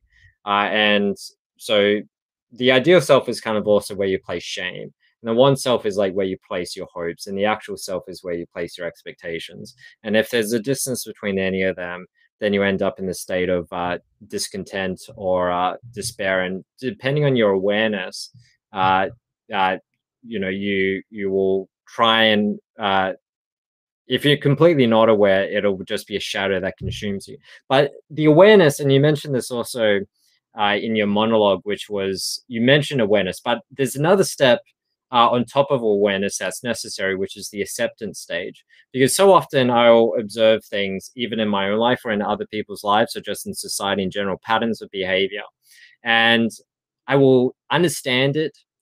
I will be aware, like I'll be aware of it. I'll understand the inputs and the outputs and the pattern and why people do it, but I just refuse to accept it. It's just infuriating. It just ticks me off. Yes, yes. I don't want to accept it. Right. Yes, yes. And I think, because it fights your ego fights. It's just, you have to fight your survival mechanism. You have to understand your survival mechanism, because it tells you if you hit the order of things might be wrong, and that's uncomfortable. Right. You want to feel that? You want to feel that? Feel uncomfortable, because that is where progress, and people don't want to go on this, and it's just we don't even think about it. It just happens. But if you want to integrate, if you want to accept something, you have to accept that you will all comfortable in the first stages of that, and it will be a bit difficult, but well, it's well, I think one of the pieces of magic here, right, is and with kind of tying this all into an innovative frontier of thought, is what politics does is it inverses Maslow's hierarchy of needs. Maslow's hierarchy of needs is applicable for an individual self-action, but whenever you introduce politics, it flips it. And what it does is it then says, and I don't mean like it puts physiological needs on the top. What I mean is it inverses the pyramid. So it's shaped like that instead, where the meta level is the largest part, and then the physiological needs is the tiny little consequence of ideology. And because what politics does is it turns in the ineffective individual or family or tribal will and ability into a collective force that then can eliminate nations and conquer other nations, right? It turns it into a force to be reckoned with, an assimilation of power. And that's something that is very difficult to wrestle with, but it's also something that you see Frederick Besa wrote about in the Libertarian Authors, as well as John Stuart Mill talked about this, which is kind of like the concerns, because Marxist, that's kind of like the Marxist theory, which is, well, let's just make it so ideology can solve these problems. Whereas the libertarians were like, wait, danger, danger, danger, you know, Swiss Family Robinson, if you do that, because what happens if it's not aligned with reality? And also, you know, that was one of the foundations of Beyond Good and Evil with Nietzsche. Like, what happens if your ideology isn't allocated to reality at all?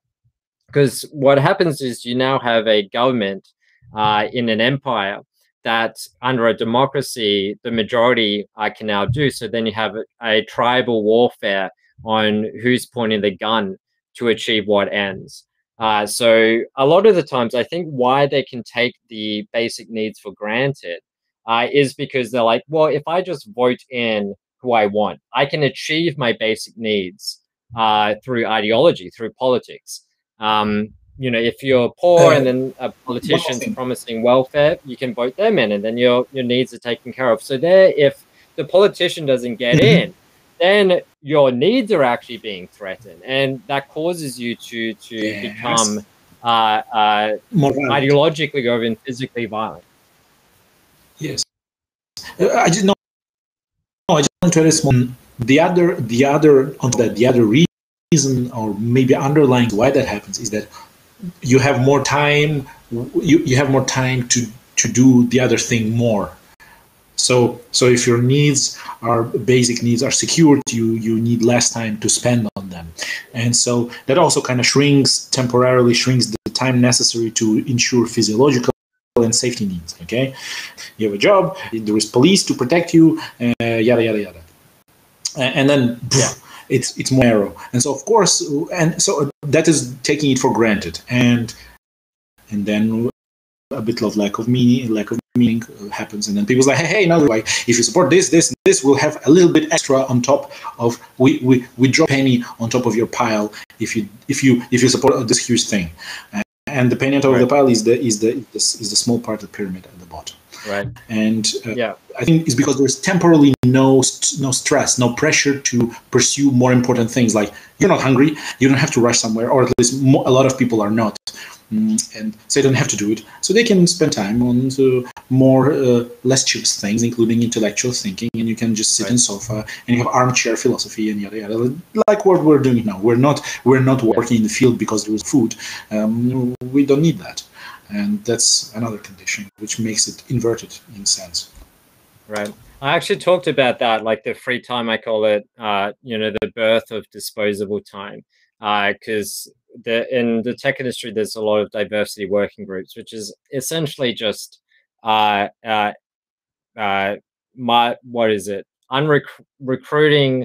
underutilized demographic clusters into your industry. And then I kind of talk about, well, is it really diversity? We should kind of be concerned, because if we're just assimilating what was diverse, then we're actually doing an anti-pattern for diversity.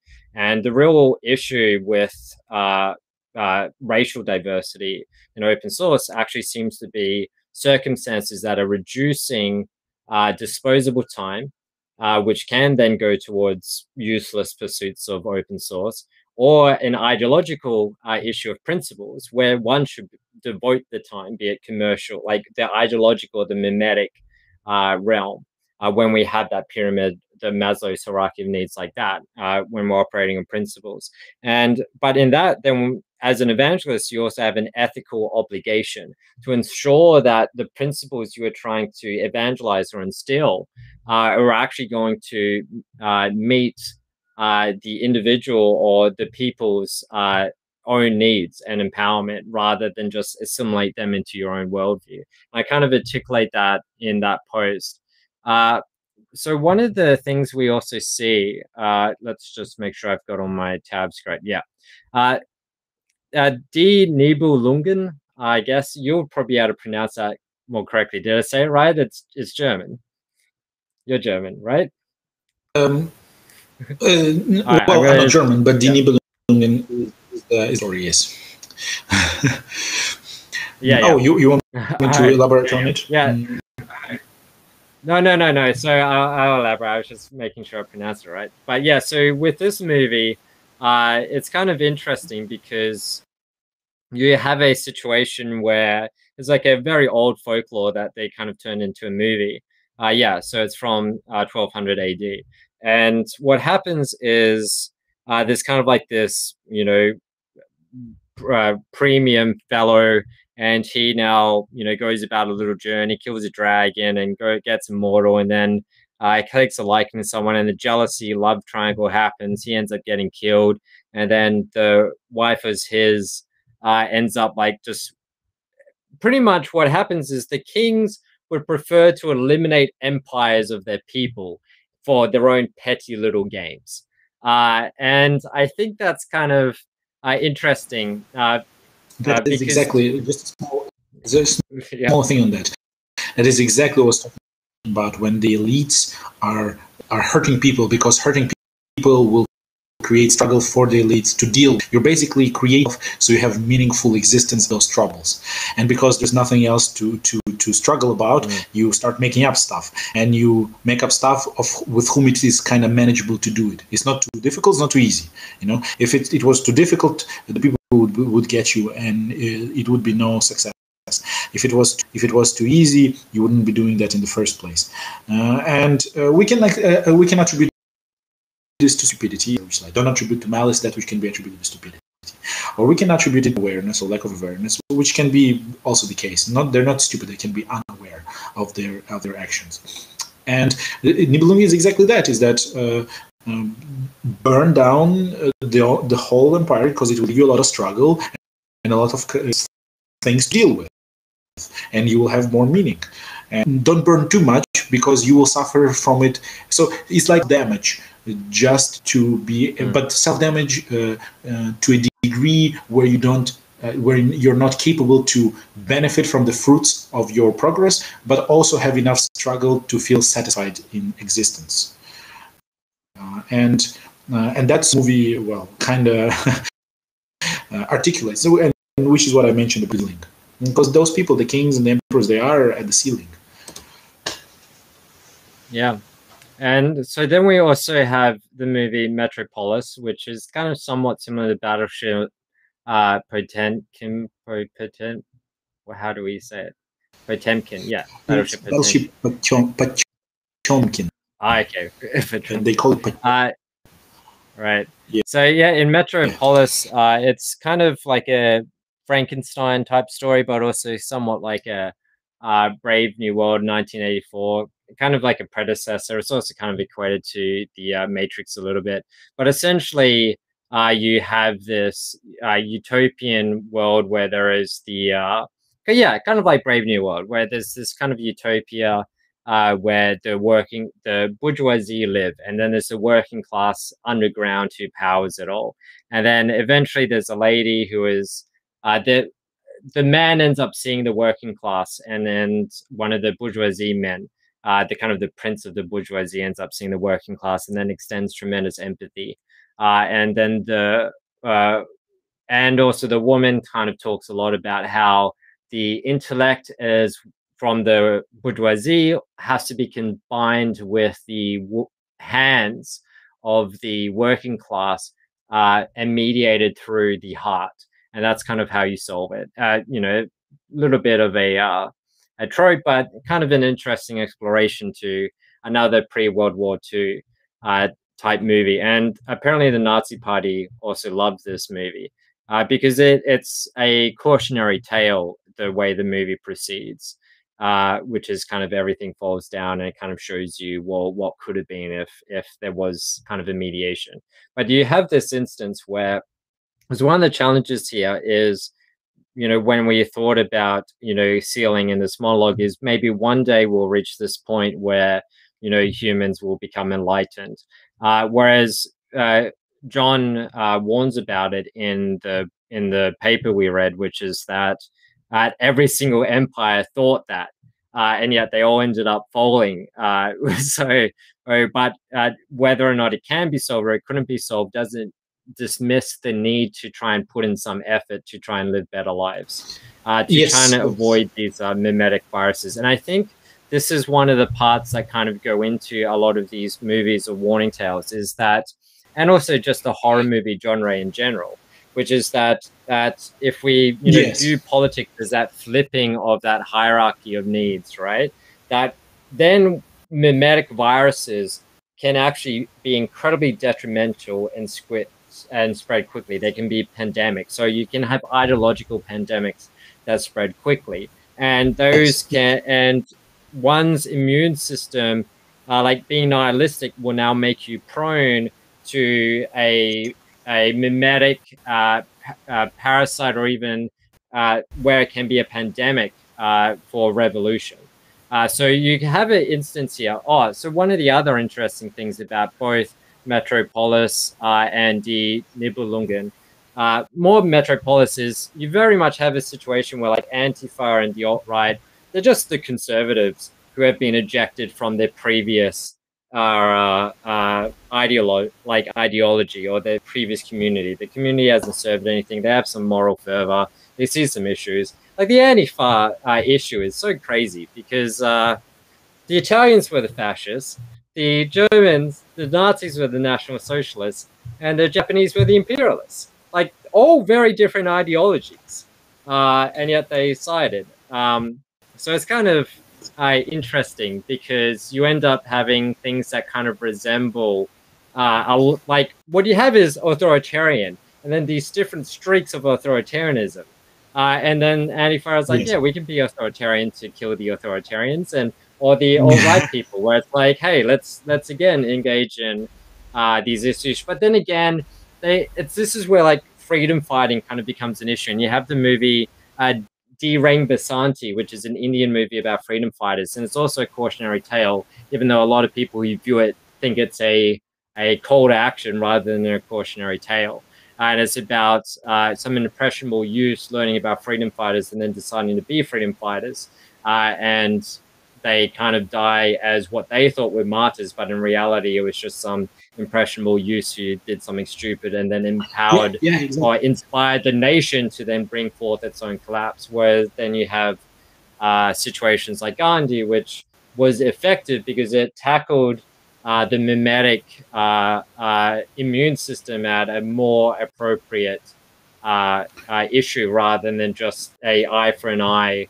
I'll be the judge of whether or not you deserve to live.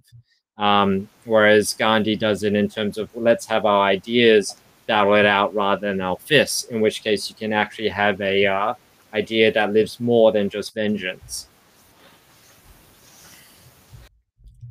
That is. I mean, that is. Yeah. Yes, I just agree because that makes sense.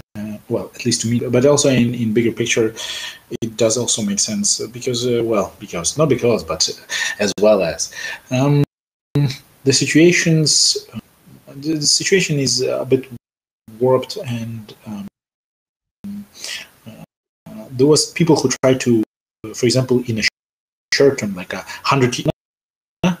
Explaining it, for example, there was this guy who was a KGB defector and gave some talks for the Canadian Broadcasting Corporation, and he had some talks in Los Angeles in '84. He gave several interviews which are on YouTube, and I suggest everybody to watch it.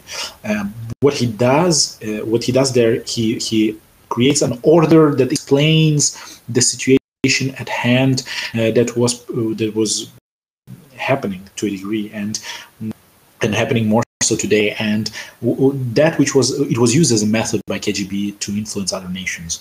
And what happened last year is that Activision or Treyarch, I think it's Treyarch part or Infinity Ward, one of those, they made a trailer just with the parts of his interview for a video game called Call of Duty Black Ops Cold War. I think that's what it is.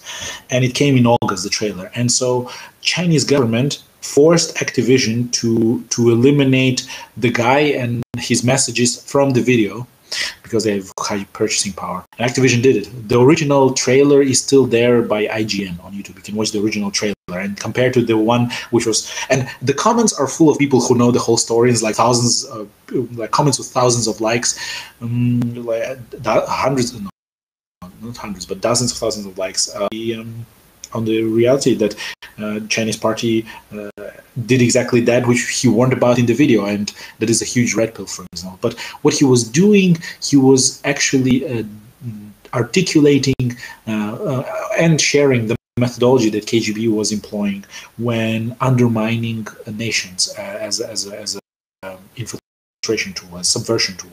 It was not like some James Bond Spanish stuff. It was mainly ideological subversion. And the process, he describes step by step the process. There are like some papers we can actually discuss. You can find in PDF online of these of the stages of ideological subversion. And as he discusses it, it follows neatly into understanding of what is happening right now in the West, especially in the US.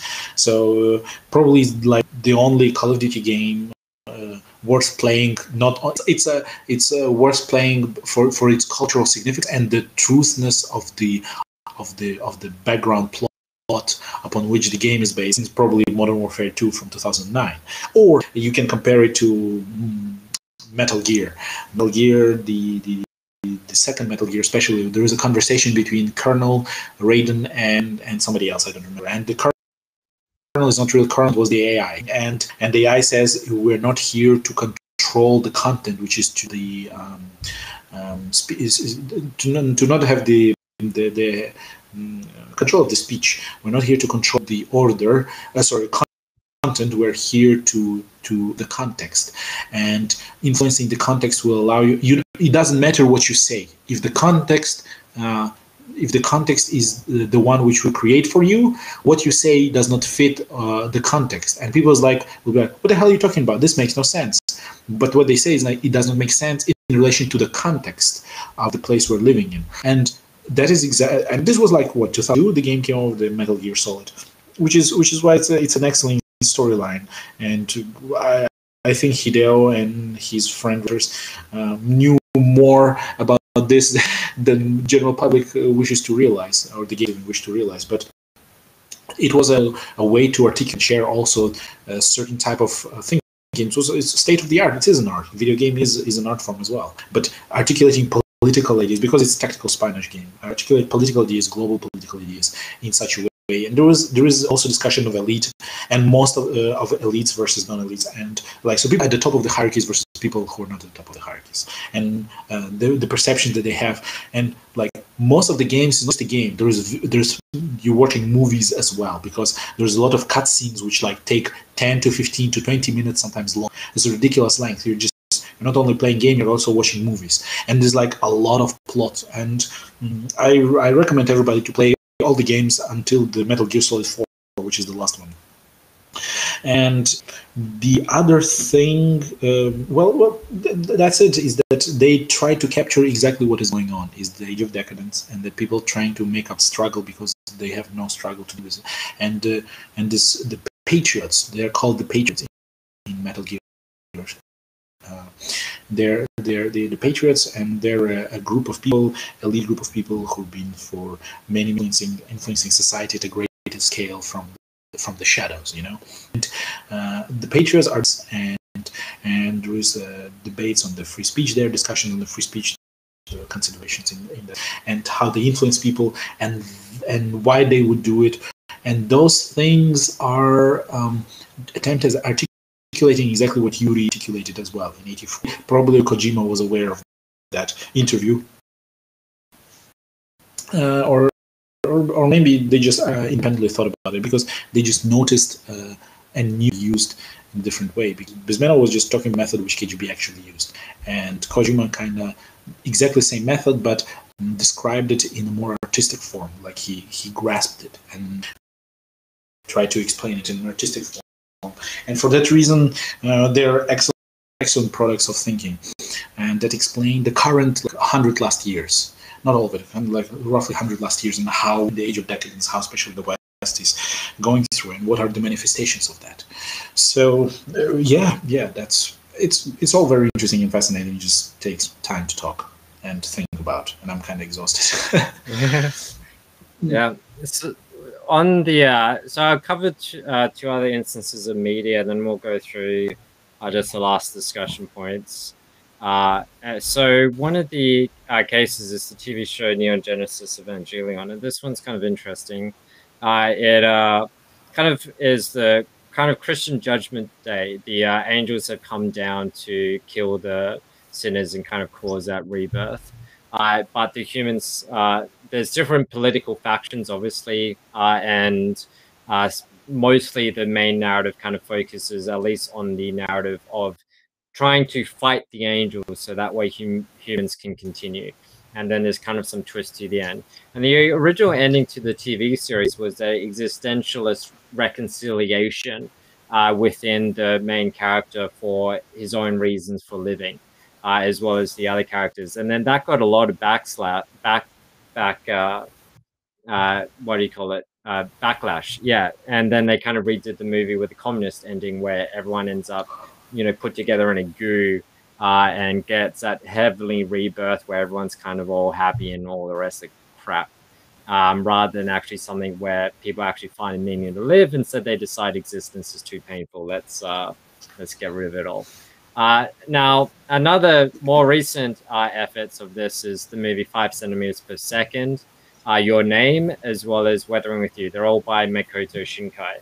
And they're all exploring, they're kind of like a trilogy, in my opinion. So 5 centimeters per second covers the issue of, or at least articulates the problem of the forgotten individual, of a society which love and relationships and family no longer plays a role, and each individual is only cattle for the economy.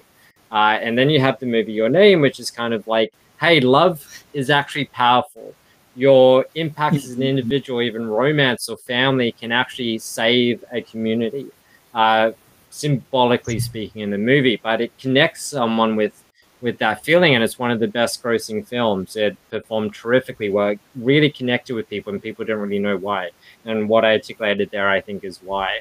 And then he followed this up finally with Weathering with You, which is, well, how can you integrate your responsibilities with the society, but also this compulsion of finally longing for a reconciliation with your human needs and wants and desire for family.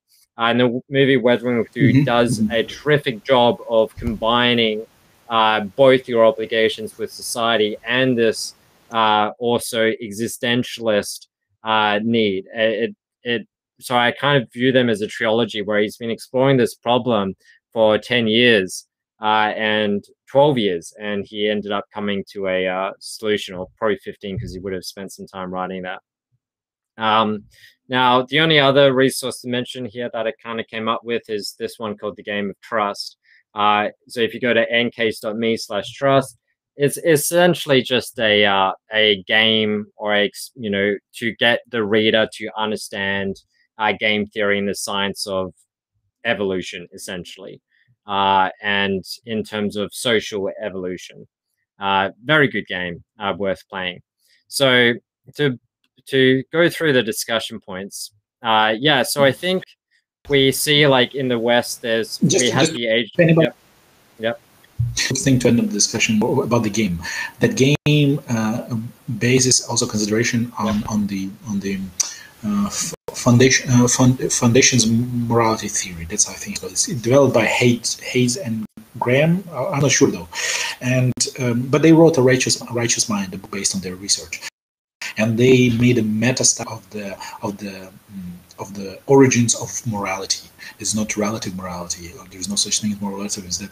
And they've been chasing, for example, Frans de Waal, who was a Dutch primatologist, and they've been studying also elephants, for example, not only elephants or grape. And what they have found out is that we share with mammals, we share moral foundations such as reciprocity, such as empathy, such as cooperation, and there is one more. It's like he calls this morality fairness. That's the one, morality foundation theory. And there's like a TED talk of his by Frans de Waal, if you look on YouTube, for example, where they did an experiment with monkeys. And it's like the monkeys in the cage, and they have a task. They're given a stone, and they have to give back the stage. And I invite it explains very well how it has nothing to do with where you come from, the culture. It has nothing to do with upbringing. It's more ancient than that. And other primates that don't have these complex cultures and histories and traditions and whatnot, they still share those sentiments as us. And then, so for example, the monkeys. You can actually find a video. If you find a video on YouTube, it's like it's a 1 or 2 minute clip, and it will shows monkeys do. But I can tell that otherwise. So, you give a stone to a monkey, as he receives a chunk of a cucumber, and then the other monkey is given a stone in another part of the cage, and then it picks up the stone and gives it back to the researcher, and receives a piece of cucumber. And so what happens then is that the first monkey again is given the stone, and the monkey gives it back, and it receives cucumber, and then the second monkey gives the stone back and receives a grape, in this case, no longer a cucumber, a grape. And so what happens is that the first monkey sees that, and then it takes the stone and gives to the researcher and receives again the cucumber. And it's like, okay, we're doing the same shit, but we're cucumber. So what it does, it doesn't even eat it. It arms out of the cage and throws the chunk of cucumber at the researcher. And it has nothing to do with your equality. Is way beyond any ideological consideration. It's ancient thing, because it is one of the mechanisms by which we exist as a group, a reproductive group. We exist like in a tribe. If everybody fights, if you don't cooperate, nobody wins. So for example, and that is why something like nuclear weaponry is like everybody fights, so you better cooperate. And for that reason, only lower order fighting exists, such as economic warfare or biological warfare. very probably, that you cannot really point finger at who is doing it, but you cannot go nuclear, full out nuclear, because it will be game over for everybody. It's reciprocity and fairness. It's like, you do this to me, I do this to you, you know. And I think that is a chance or delay in the degradation of a society, because it will not be invaded or overtaken by somebody. The structure of a society will exist. Maybe the people will change, the migration can infect it, but the violent overtake, military overtake, will not happen. There will not be expansion of China into US, because nukes prevent that, you know. And so there is this, we will be smoldering in the age of decadence until there is either a solution, or we just keep smoldering. And we do what? We go for World War III. And Einstein, for example, he applied the same logic as for example, Gene Rodden about Star Trek, is that there was World War III, which was nuclear. And so the logic for us always says we go to war eventually. But with nukes, you cannot go to war eventually, everybody dies, or most of people die. So actually nuclear disarmament is dangerous, because it will increase the chances of using nukes, because not everybody will die. People will think that not everybody will die. And that is exactly the same with fair. Reciprocity is exactly the same thing with cucumber and grape, but on higher level. But the mechanism is ancient. It has nothing to do with cultures. It has nothing to do with ideological considerations. It is our biologically driven evolutionary thing that makes us behave in a certain way. And there's like elephants cooperating, and the cheating, for example, in this game, the cheating, there are two elephants. There is a thing with tree behind the fence, and there is like ropes, and both elephants have to pull both ropes at the same time to reach the treats. And so what this video is that both elephants cooperate, but one of the elephants found out that he can cheat. So what he does, he just puts a leg on the rope, and just another elephant pulls the rope by himself, but both get access to the treatment. And researchers said we did not teach the elephant to do that. He figured out on him he can just put the leg on the rope, because what happens if only one of them pulls the rope will just escape from the other one behind the fence, and so they won't be able to pull it. They have to work together, you know. But one elephant learns that if I put the leg, I don't even have to do much effort. It's called freeloading, or in economic terms, it's called free riding. And it's not made up concept by some economists. No, it is discovered a mechanism that exists in elephants. But elephants don't have Keynesian international monetary system. They don't have that. They're just freaking elephants, and they have our own. But the mechanism is socially. They also have it. A mechanism is not made up by us. Mechanism existed long before we found out about it. And the cheat or cooperate. It's animal shared. Yeah. Yeah. Yeah, it's a fair summary. So we've got with the USA, I think it's Age of Intellect. Probably from the 1950s up until around like 2010. There's also overlap of the ages. There's a shared between it, and the share kind of expands in that kind of progression. And I think, then it went Age of Affluenza, and now it could probably be in the Age of Decline, which is also aligns with Turchin's work to say that from 2010 to 2050, there will be there's data seems to show from the amount of domestic terrorism that is occurring, that we're now in the decline stage, in which case, there's now this seeking for something else. But one of the things that John Glubb warns about is that often it's an external nation that actually then colonizes the declining nation. Which is something that USA should be particularly concerned about. But then again, these days we have a new category of empire, which is the company or the corporation. So we have Facebook and Google and whatnot, and this is a new threat that wasn't necessarily the case prior. So when we also look at China, it's kind of interesting because they had a revolution around 1950. So now it's like, okay, they're probably in the integration phase where they're now doing they've gone from age of commerce and now they're going into age of intellect, they're probably going now into this phase now, unless we want to decide that they're also, yeah, they're probably going in that phase if we're going to use this. Okay, so anthropology crossovers. These are just some observations or connections. I don't particularly hold them. They're just interesting ideas that, tying in with all the other stuff we've kind of read or talked about or, encountered. So yeah, without politics, fitness matures from individual to family to state. So you have a dependent child, an independent adult, and the role of parents is to initially for the mother to nurture the dependent child. This is just breastfeeding, obviously, and protect the child. And then the father separates the child from mother. There's also some resentment. Freud talked a lot about this, but he empowers the child to overcome. And I originally had win there, but I think it's about overcome. It's about always overcoming an obstacle, their own self-deficiencies or the deficiencies of the environment. Because single mothers have an issue where they don't particularly discipline and they like to keep the child around as an additional provider. So what happens is the child fails to develop into an independent adult and they become the husband of the mother. That is not a particularly good direction for a society because it robs the developmental progress of a nation.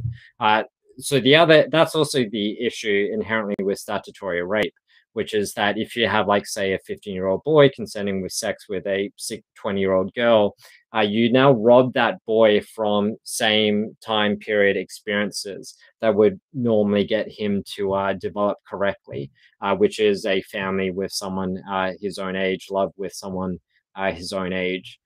Things like that, whereas jumping immediately to an older thing can have long-lasting sociological effects on that boy's life. So statutory rape, as much as Camille Paglia likes and Nambla likes the idea of pedophilia, or even statutory rape with teenagers, it is terrible for the outcomes of a nation. It's another state of decadence.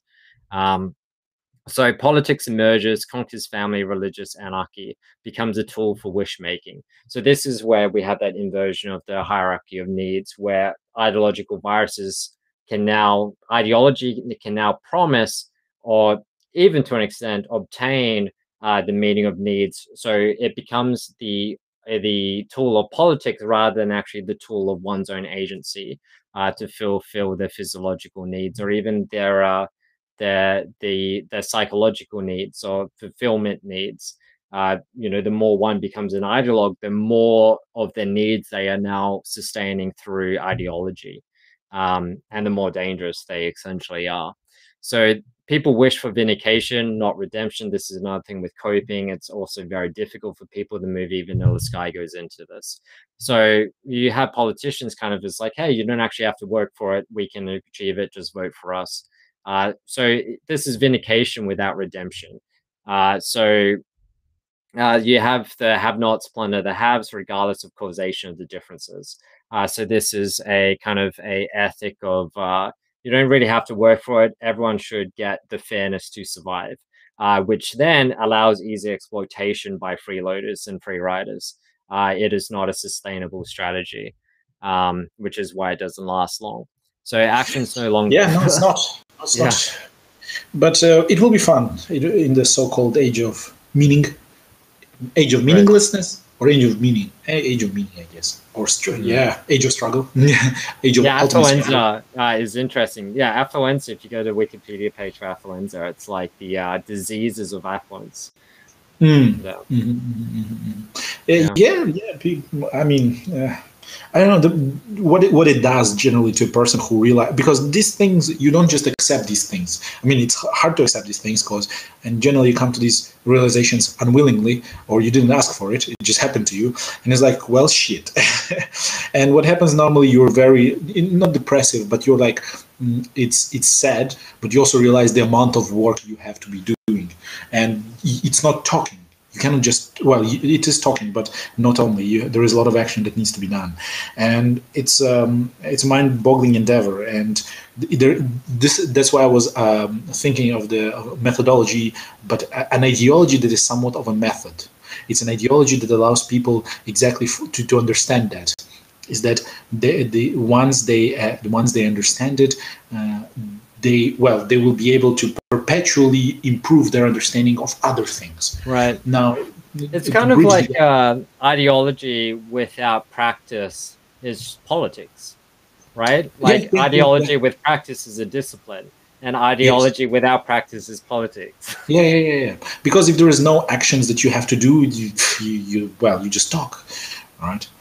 And that's what we have nowadays. We just have politics. Everything is politicized. Everybody talks about everything, and nothing is being done. Nothing will be done because everybody's so. They're trying to maintain the levels of influence by retaining their verbal diarrhea at a higher ranking by the biggest majority of people than of their opponent, and that's not fruitful whatsoever because that it doesn't lead to anything. A thought is a thought, but when you bounce it against the reality, when you test it out in the real world, when you act it out, and the reality is like, well, it doesn't really work. It's like, okay, so the original idea wasn't really good. So actually, theoretical hypothesis testing is very dangerous, pernicious, and falling for it is very dangerous because some of it might not be even useful for the world. Like I don't care. For the hypothesis testing of a black hole, because on the planet there are no black holes, and so there is no usability for the black hole on the planet. I mean, I get it, but you cannot really test it, and it doesn't really matter. Why should we spend time debating or discussing this thing, or even we can do it, but not as overwhelmingly. And making like an important political thing to support the physics departments. I mean, like, okay, if it's for the black holes, sure, but let's say it's asteroids or space, have something to do with space, like astrophysics or astrodynamics. That is important to promote, for example, because you can physically test it. You send a spaceship into the space and you see if your hypothesis is valid or not, because it either crashes or it either succeeds as well you did and whatnot. And that's what Elon is doing, for example, with the rockets, because he's testing the hypothesis. He's not, well, if we have all these mathematics right and the weather is this way, the model says the rocket will land back normally. No, because they had to do it and it failed because there are other things which they weren't considering, you know. And when we have to test our thinking against the reality, if we don't test thinking against reality, we run a huge possibility of just being wrong and just living it out until we cannot ignore anymore the reality. And by then it is such a huge contrast between that which we believe and that what actually is, that when the two things counteract one another, it's a very huge internal conflict and external conflict. It's like a matter and antimatter. It will be a huge explosion. And you don't want to have this contrast, because high contrast is dangerous. And people don't seem to, well, they're generally not aware. It's not that they're stupid that they can get it. I think they can get it.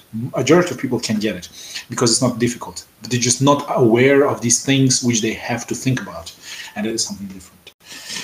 So, yes. So we have, when actions, they no longer be redemptive. So this is, without practice. So then have-nots no longer become individually responsible to become a have. And one of the interesting patterns I see is conquered people desire to be treated as children rather than necessarily the state.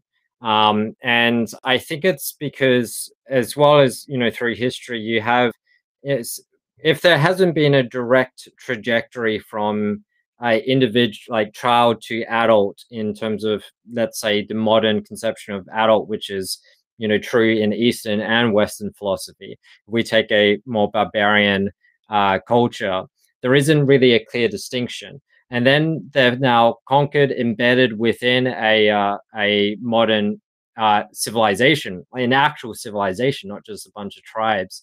And because they haven't had that transgression, the case of the minimal effort required to achieve maximum result, or like the minimum effort, is to just ask for things, say, I'm vulnerable, treat me as a child. And that's also met by welcome arms, because they're viewed as the have-nots or as the oppressed and the rest.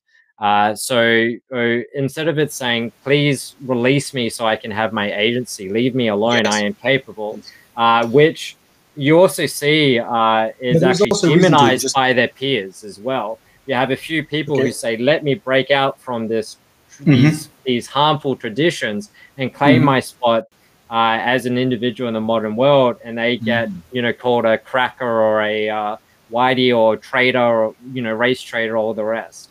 And, The it's crab hard. mentality. Yes, yes. The crab in a bucket mentality. Yes, yes. But the other thing is that the other reason why they cannot be responsible or agent of themselves is because they don't have the opportunity. The opportunity are saturated. Right. The economy is saturated. There is not many. The economy does not grow as much as the jobs. As the population, and so there needs to be either fragmentation of a task into smaller jobs, so you don't have to be as smart to do them because they're simpler tasks.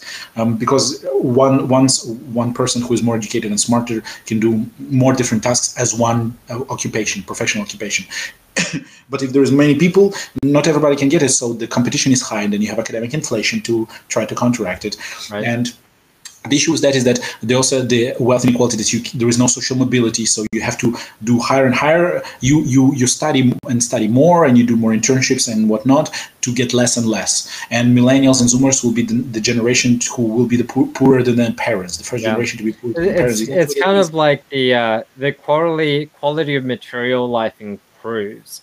However, from the rising tides. However, what doesn't improve is the opportunity, as you say. And the reason why is because it's been alluded to a bit, but the reason why is the barrier of entry increases. So, for instance, even for streaming, right? Like, back 10 years ago when YouTube first started, you could just do it basically on a laptop with a shitty camera. But now, even for this, like I've got a good, fairly okay camera, fairly okay microphone, got the green screen now, the lights and everything.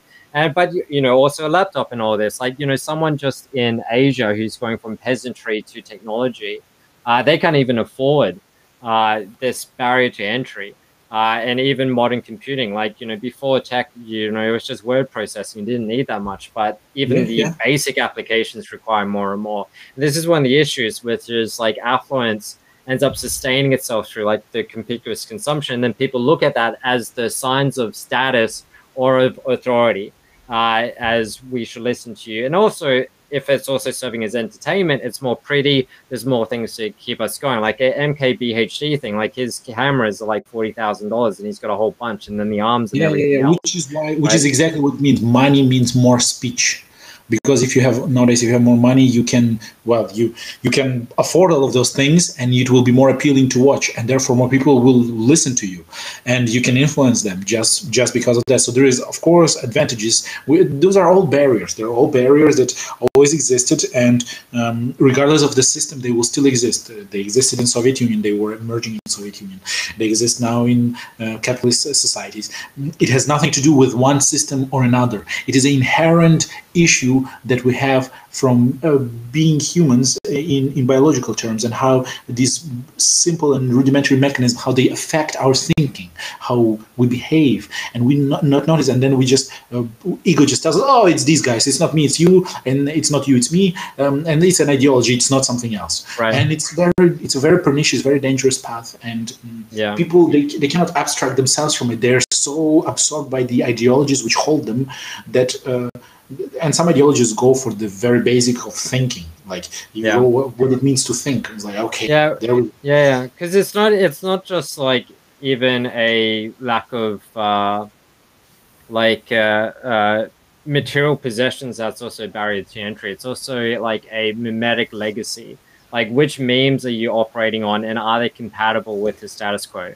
So, for instance, like a repressed nation, like one that was under occupations, their population has developed a culture and ethic where, through evolutionary morality or moral economics, that it is not okay to question authority. It is not okay to ask why. You are only to obey. And there goes their ability to be creative. You've just eliminated their ability to understand the entire hierarchy of interactions of the world. Because what happens now is, you ask why, and then they look puzzled, and their entire axiom world cripples at just a simple, like a single instance of that invocation, of that question. And you then end up as a repressed individual, as a why asker, against people who now hold the power, who just follow orders. But you also end up with a crippling state where, because everyone is too concerned to ever tell the boss this wouldn't work, because they're only there to nod heads and say, yes, sir, bad ideas end up proliferating and costing a lot of money. And then that nation again becomes vulnerable to exploitation. That's part of the liberal revolution, to kind of engage in that ideas. But then the liberal revolution became exploited by its own desire to liberate people. It then became exploited by those it liberates, I guess. Yeah. Because again, not being aware of the full extent of their innate mechanisms that influence our behaviors, and it's like, well, I'm aware of these ones, and I've found the system which will allow me to improve that for others too, and it's like, well, what about the other two or the other three? And the person might not be aware of that. And so they do something, oh, it kind of works, it's okay, so we can ease off gas. And that's when more things you're unaware of that get into it and started having its effect. And the original idea starts slowly being warped, and you think it's progress and yada yada. And by the time you realize it's too late and everything is horribly different from what you've imagined. And these things can move extremely quickly. And it's very. That's what I'm saying. There should be not only method of thinking, but a form of an ideology which allows person to be aware of this behavioral pattern. So technically, what you want is perpetual education ideology, or ideology that promotes perpetual education. That is one of the tenets. That should be one. And in his paper, he actually mentioned something. Just a moment. At the end, he was like suggesting a possible solutions.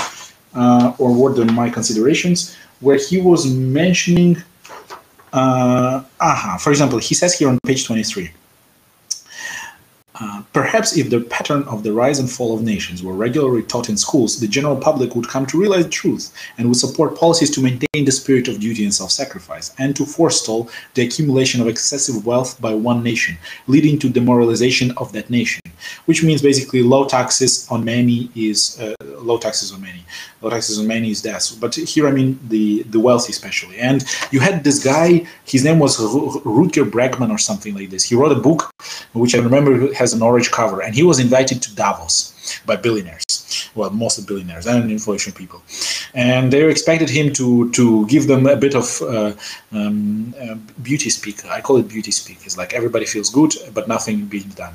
And just to fill in the gap. And what he did, he just came in and just said, taxes, taxes, taxes. And although he promotes such ideas as UBI and whatnot, his original understanding is correct, because taxation and he meant taxes on the rich. And the importance is that because while he understands the issue of the inequality and how more wealth allows you to accumulate even more wealth much more easily, he understands that the only way to revert the issue would be through taxation in current situation, in current legislative economic system, and it was not very welcome. Let's say you can watch his talk Davos on YouTube. I think he's Bergman or Bregman. I think Bregman, Ginger Folk. Oh, he was also invited to talk to what's his name. From Fox News, the Tucker Carlson, and it wasn't aired, but Bregman also filmed it like behind the scenes, and it's also on YouTube. You can watch, because he accused Tucker of exactly the same. He called him a rich millionaire who's working for billionaires, talking for the conservative middle class, and Tucker like lost his shit. It's also on YouTube. You can find. It's pretty hilarious. So while you might not agree with the ideas of this guy, what he talks about taxation on the rich is he pinpoints correctly the issue at hand right now. But the thing is, and sadly, taxation on the rich is the solution to it. Now, the other thing what Glubb was referring is men bursting with courage, energy, and self-confidence cannot easily be restrained from subduing their neighbors, and men who see the prospect of wealth open to them will not readily be prevented from pursuing it. This is like excellent topic, but there needs to be a reconciliation, and I'm thinking he also offers here reconciliation. Perhaps it is not in the real interest of humanity that they should be so prevented, for it is in periods of wealth that art, architecture, music, science, and literature make the greatest progress. But also there is an issue where he says, could not the sense of duty and the initiative needed to give rise to action be retained parallel with intellectual development and discoveries of natural sciences? And here it dawned upon me, there was an idea like this, and it was written by Robert Heinlein. I think it's Robert Heinlein, with his Starship Troopers. And in Starship Troopers is exactly that, is that to become the citizen, you serve in the military. You can still be a rich bastard, but you are not the citizen. You're still wealthy, you're still rich, and you still have all your comforts and intellectualism, but you are not a citizen until you've served in the military. So sense of duty and self-sacrifice. And Starship Troopers shows that, because the main character, Johnny Rico, is a family of they're not citizens, they're civilians. They're family, or they're rich. He comes from a rich family, and he enlists in the military because he wants to become a citizen. So he wants to have influence on the society, on his nation as a whole, which at the time is a planetary nation. And so here, that's what just popped out of my mind, is that Heinlein was trying to articulate something similar by saying that you can have both by divorcing economy from politics, the same way you divorced religion from politics. So when you secularized the Western nations, you could also do the same with the economics. You can separate it. You will still be economical, but economics should have zero impact on political decisions, on the things which affect society at large. So you can still be wealthy, but your wealth will not jeopardize the social stability order, and that things that matter will still matter. They will not be ignored or forgotten or taken for granted, because there'll be obligation to pass certain trials to understand what it means to be responsible for lives of others. And the best way to do it is to go through the military service, because when somebody dies, or you have to kill somebody, or somebody tries to kill you, the understanding of what it means, the value of life, and what it means to make decisions becomes impossible to ignore. Well, to some extent, right? Like that's the Swiss and South Korea model, right? Like the men still have to serve in the military there, and they've done tremendously well. But at the same time, you also have a situation like Taiwan where people don't really receive the correct training and all the rest. So I think, like, in terms of the ritual of turning someone into a integrated, like, essentially that's what like mandatory service is. It's a enforced ritual upon the population, and I think that's been completely dismissed, and a type of enforced ritual, an enforced experience. And because otherwise you do allow the complete degradation of a culture into just fractioning subcultures. And he gave the two warnings, right? Which is that kind of dissuading men from oppressing, or, mankind from oppressing another nation, which is weaker, is difficult, as well as persuading, an opportunist from seeking monetary gain is also difficult. There should be another one for the modern world, which is to dissuade one for using the government to meet their own needs at the expense of another. Should also be one of the other concerns that kind of these rituals need to kind of be embodied around, perhaps. I mean, that's like the speculation. He just gave like some warnings and some concerns, and then these are like conjectures on top of it. All right, shall I move on with the dot points? Sure, go ahead. Alrighty, so one of the other notes here on the politics and like the role of politics in this situation is, in that inverted pyramid, is republicanism and conservatism. It's kind of like a monotheistic tool for masculine discipline, exploited by the resentment of the... So he talks about this homogeneous stage, which is like the age of resolution and the age of expansion and age of commerce. And then it eventually turns in affluence. These are kind of all conservatism. And then you eventually have this liberal decadence kind of side here. And I think what happens is they're kind of essentially monotheistic. The nation revolves around one god, be it symbolic or a deity. And you actually get homogeny that way, regardless of ethnic lines, right? You have one essentially race or one culture, so it's essentially monotheistic. And then, but it's exploited by then people who, didn't get the correct opportunity, made some mistakes, or their parents or their peers made some mistakes and dragged them into hell, right? And then one thing to add. Sorry for interjecting. Just one thing to add is that consider funny data is that what I found out, if only men were allowed to vote in American elections 2016 2020, Trump would win. If only women would be allowed to vote, Hillary would win or Biden would win. And that is an interesting consideration also to add to this, because you said monotheism tool for masculine, and liberalism therefore would be monotheism tool for feminine discipline, I would say. And roughly the balance between the two is we have. And that is an interesting dynamic. Anyhow, continue. Yeah. So you have the resentment issue, and that's kind of where it's exploited or it's vulnerable. And then it ends up floundering into liberalism once people become comfortable, and when things become comfortable, then things open up. And Glubb also talked about, and then when things open up, you have a whole array of things that I'm not going to go into then. But essentially what you then have is the monotheistic thing turns into polytheistic. You now allow subcultures. But as long as those subcultures are still within one nation, they're going to start battling for the power of that democracy. And that's where it kind of gets a little bit interesting, because there is a difference between the empires you categorize. There's a great YouTube channel. I linked it at the start here. This one, is YouTube actually going to load? Yeah. Captivating History. So they do like these little 10-minute videos on like empires, their like start and the fall and kind of what was unique about them. And so there is a difference between kind of the empires he outlined, because not all the times were the nation states, when they became subjected to a new empire, was it complete oppression. A lot of the times it was just, hey, you're now under our protection as long as we engage in trade. When other times, like Genghis Khan, it's like, let's kill all the males and rape all the women. So a lot of the times, it was actually kind of bringing everyone home into one family house or one family. Corporation. And then other times it was a eradication. Right. Exactly. It was more of a corporation. Or generally, it's generally cooperation rather than competition in this sense. And if it's competition, it doesn't work out because one will just eliminate the other. And one of the models of that we're doing. But continue.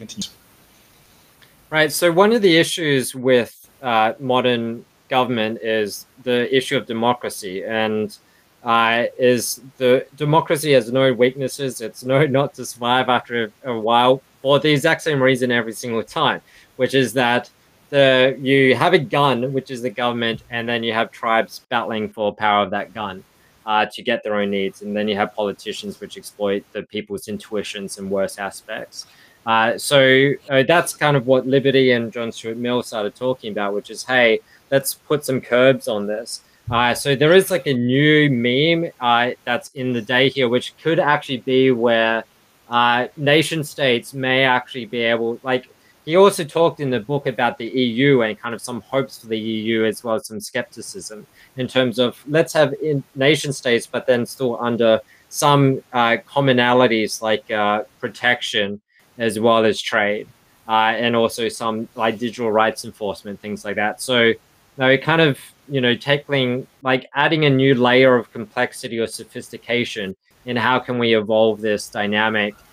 So rather than it always being a bloodshed, conquering, it can actually be a united cooperation under a shared telos. But under the, like right now in the USA, it doesn't seem to fare that well with democracies. Eventually you just end up with a lot of domestic terrorism until someone gets their way. Hopefully, and that's just been time. So hopefully there's some new innovation to have here. But you see it, I've defined it here as polytheistic, and it's kind of exploited by kind of collectivism and compassion. They're kind of the two exploitations of it. So society becomes divided by the feminine worldview of two groups: those who need nurture, the have-nots, the children, the oppressed, the unfortunate, the marginalized, and then those who should provide nurture. Not necessarily themselves, but you should be providing nurture to those who need it. So they have the fathers, the husbands, the mothers, the wealthy, the fortunate, the privileged. Never the children should take care of the children.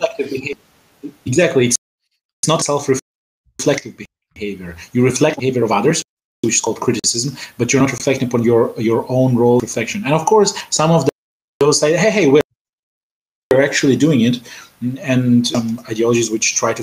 But the thing is that they do not apply it. What they say it about us and not about themselves, and it is because of the vagueness. There's no concreteness upon which you can make distinctions, and because of that, their own arguments fall flat, and that's another problem with some ideologies, which I mentioned previously already. Right. I've seen it. Yeah. But yeah. So kind of the put labels on it as toxic charity and toxic harmony. Pause and Select is like an essayist YouTube channel. They did a great essay on like 3 parts of like Japanese cinema about how its evolution over the decades, kind of dealing with at some point they tackle the issue of toxic harmony. It's kind of fascinating, but I think essentially what you have is like around warring times, like this time of the expansion, sociopathy works really well, but not necessarily Machiavellian or narcissism. They work really well when you have an established rule game and then people can kind of exploit it. Whereas sociopathy is just a violent revolution, whereas these other ones, they thrive in like the liberal landscape of business, welfare, and entertainment, the whole spectrum of psychopathy. Yes. So then you have the exploitation of trust. That game kind of goes into it. You also have neoteny and compassion exploited, like people looking after pets rather than children.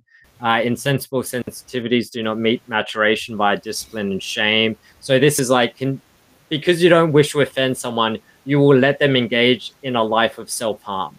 And then winning no longer celebrated, but turned upon as a sign of corruption. This is, again, like a lack of... Everybody should get a medal. Yes.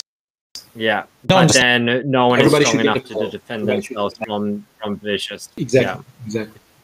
And then expanding distrust wears away the social fabric. So as the society goes into decadence, then distrust goes higher. And you see this even with Sydney. Sydney has become a low-trust city. Exactly, that's exactly it. Because trust is the pillars, as Franz de Waal was looking, for example, the pillars of morality were fairness and reciprocity as the 2 big things.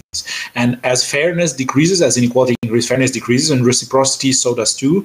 And so people stopped, and that was the pillars also of trust, and people stop trusting one another because it's not fair, things are not fair, and nobody wants to help others, nobody's cooperative, nobody's altruistic, people are even more competitive each other's throats. So it's distrust. So like for example, that like in a city, if you say hi to a stranger as you're walking by and it's low trust, they'll completely ignore you. Whereas in a high trust society, they'll continue talking, or even in a high trust homogeneous society, then they will probably invite you in for a coffee, or depending on what the ethic is. So it's exactly the same with Lex. It's a small country, so even a small village. So with like that, it's kind of interesting with like the book The Odyssey kind of really illustrates the differences between cultures by Homer in terms of trust and low trust. So what's new this time? We've got intergeneration history keeping. Now the everyday person has literacy. They're now able to talk to people once we're long and dead. So this is going to be interesting for the next empires. They could learn a lot from our failures.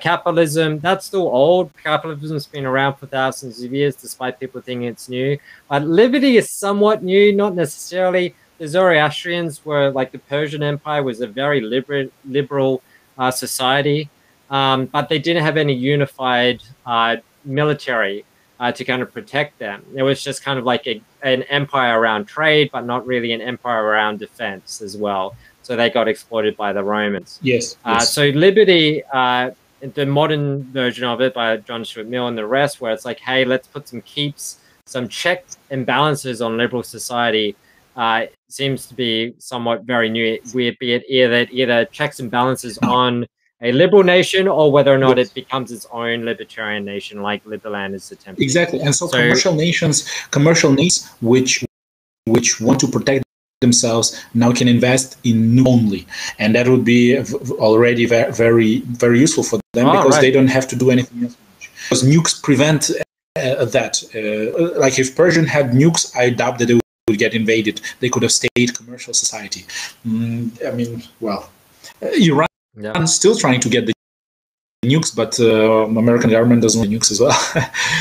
Pakistan has the nukes, India has nukes, what France has nukes, UK has nukes. The nuclear powers will not get invaded. I think if they do, it will be World War III, and then we'll have Star Trek dystopia style, right. everybody envisioned. But it's something nobody wants. The price is high. It's probably like the way to maybe solve this as an individual level, which is just imagine everyone has a nuke. How do you prevent them from pressing the button? Right? That's kind of like the challenge, like the measuring stick, the yardstick for how to sustain an empire, I guess. That's why what you want. Exactly. That's why what you want to the type of ideology is that ideology you're developing should be a nuclear bomb in terms of that it cannot, if you use it against somebody, itself will suffer. And that is the kind of ideology you want, because then nobody will be able to use that ideology at the expense of other person, which is the concept of nuclear proliferation. Because nowadays you can use that and escape with some means from it. But just like with nuclear weapons, an ideology which allows you to intellectually prevent people from harming others without severe, almost eliminating consequences for themselves. Now that is something that would be quite interesting. Yeah. Yeah, so we've got a quote by John Glubb here, which was the past empires show almost every possible variation of political system, but all go through the same procedure, from the age of pioneers through conquest, commerce, affluence to decline and collapse. So we should also be skeptical that politics alone can solve this this cycle. Exactly. His warning here. Exactly. So need for work has diminished, but it has also done that previously with booming agricultural societies. So how can we solve the boredom without succumbing to entertainment? Was that what philosophy tried to do? Is philosophy actually accessible to all? Can we get proper diversity respect rather than just diversity assimilation? And John has written, instead, at this moment of declining trade and financial stringency, the people of Baghdad introduced the 5-day week. So they actually got lazier. So one of the issues here is a lot of the times, if you do, go back to the hierarchy of needs, right, is, where was it? Here, which is a lot of times if, they're not getting their needs met or the more needs met, and then you say, okay, well, you got to do these strategies, do this, you're also being affected by these external patterns and what's happening in China right now and the recession and all the COVID and, whoever's president, then you're going to blow the average person out in the capabilities of dealing with that. And then when there's a politician who says, vote for me, I will solve your needs, they're probably just going to do that. It's way easier, way more accessible. So you have an issue here where kind of philosophy as accessible as politics to the person. And that does not seem like it's ever going to happen. I'm so skeptical of that. It seems like it's needed. However, to the extent it's possible is highly doubtful. So just because there's an infinite amount of things to know about how you're impacted. And the more complex society gets, the more things that impact you. So, and also the more powerful the upper class gets. Like a lot of times, as I wrote in that blog post where socialism fits, a lot of times, sometimes revolution is just necessary. So that's another interesting thought for a whole bunch of researchers to explore. Sociologists, more so. I can tell you that this is more of a finite. The paradigm shift, the idea of paradigm shift, the paradigm and then the revolution and then shift to a new paradigm. It's a finite conceptualization because infinite players who are generally upper echelons of hierarchies of any hierarchies where they realize that you're not playing with the boundaries because paradigm has boundaries and that is finite mindset. They play with the boundaries always, so they never shift to another paradigm. They either expand the borders of the current paradigm in which they live or which they inhabit, or they redefine and include another paradigm. But for finite members, no. This thing and this thing are separate, and to get from one to another, we need this violent change of order, which is generally through revolution. And this is the difference between finite and infinite players. The infinite players don't do is no. You can just adjust. You can be flexible, and these are the ways how you can do it in more pragmatic, non-violent way. way. Well, I remember one of the things about that infinite game thing. I think there's another angle to what you mentioned about that earlier, which is that, so for instance, like stock trading is considered like a zero-sum game, right? Because when you buy a stock, someone else is losing if you're making money. However, that's not necessarily the case, because I think with any limited game, it's also about the awareness of the not the ecosystem, the ecology of that specific game. There's always a branch out. So for instance, like stock investing is actually moving money from bad investments to better investments. So it's actually saying, hey, let's take all this money from companies who no longer deserve it and give it to companies who now can move faster with more innovation with that money. And if you were funding companies who don't deserve it anymore, well, your bad move. I'm going to get rewarded for funding companies who deserve the money more than you. And that's kind of like the game. So it's like it's zero-sum. Like zero-sum games is like it's kind of somewhat a little bit shallow and egotistical, because I kind of think that it's always just a matter of to what level you're constraining or abstraction of the way you look at it. Yes, exactly. Because at the you realize that infinite games, and the people who realize are infinite players, therefore, and people who don't realize that they're not, they come into military, they love receiving ranks. People go into politics, they like to progress in their career. People who go into medicine, they like to become from a student to become a doctor. Those are all games, finite games. Right. People who like football, the beginning of the game, the end of the game, there are the rules. The winning or losing, they subscribe to the rule, and they never think about it in a disassociated way. For them, it's all different finite games, and then there's smaller finite games and bigger finite games. And then the infinite game is realizing that they are all changeable and manipulatable. That is more of an infinite mindset. And that they all are within this huge infinite game. And you can, to a degree, call it life. But Cold War, for example, Cold War is a political military manifestation of infinite game. Nuclear proliferation. Because you cannot play this game alone, but the rules are always changing. So you cannot. The concept, the word concept is to limit. It means to limit. And the problem with infinite is you cannot limit, because limit is a finite conception. It's a finite thinking. The word concept is finite thinking. The limits are finite. The laws are finite thinking. It is order. In fact, it is order. But higher order is being able to have order perpetually flexible. So it's like a mix. It's a balance between chaos and order, where you perpetually change things, but not too fast, so everything is chaos, and not too rigid, so everything is order. But not everybody can do it, and generally, people who have infinite perception are able to influence societies in a way that allows for that thing. All right. Right, that would be like the esoteric or like the divine hook and sinker for the average person, right? Like if you can tie like the mundane existence to something that is an infinite game, like the movie Cloud Atlas did, right? Like where you watch Cloud Atlas and suddenly you feel a lot better about your life. Exactly. Right. Exactly. Yeah. Okay, that's interesting. So yeah.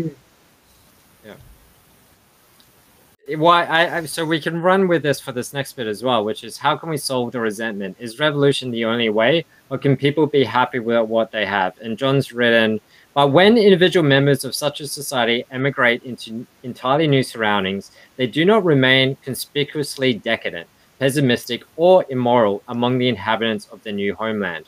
Once enabled to break away from the old channels of thought, and after a short period of readjustment, they become normal citizens of their adopted countries. Some of them, in the second and third generations, may attain preeminence and leadership in the new communities. So one little side note here is, again, diversity is kind of interesting, because if you're just doing diversity assimilation, is that actually respecting the diversity? But I go into that more in that post I linked earlier. But in terms of resentment, I think for basic needs, right, if they're not being hit, that's survival mode.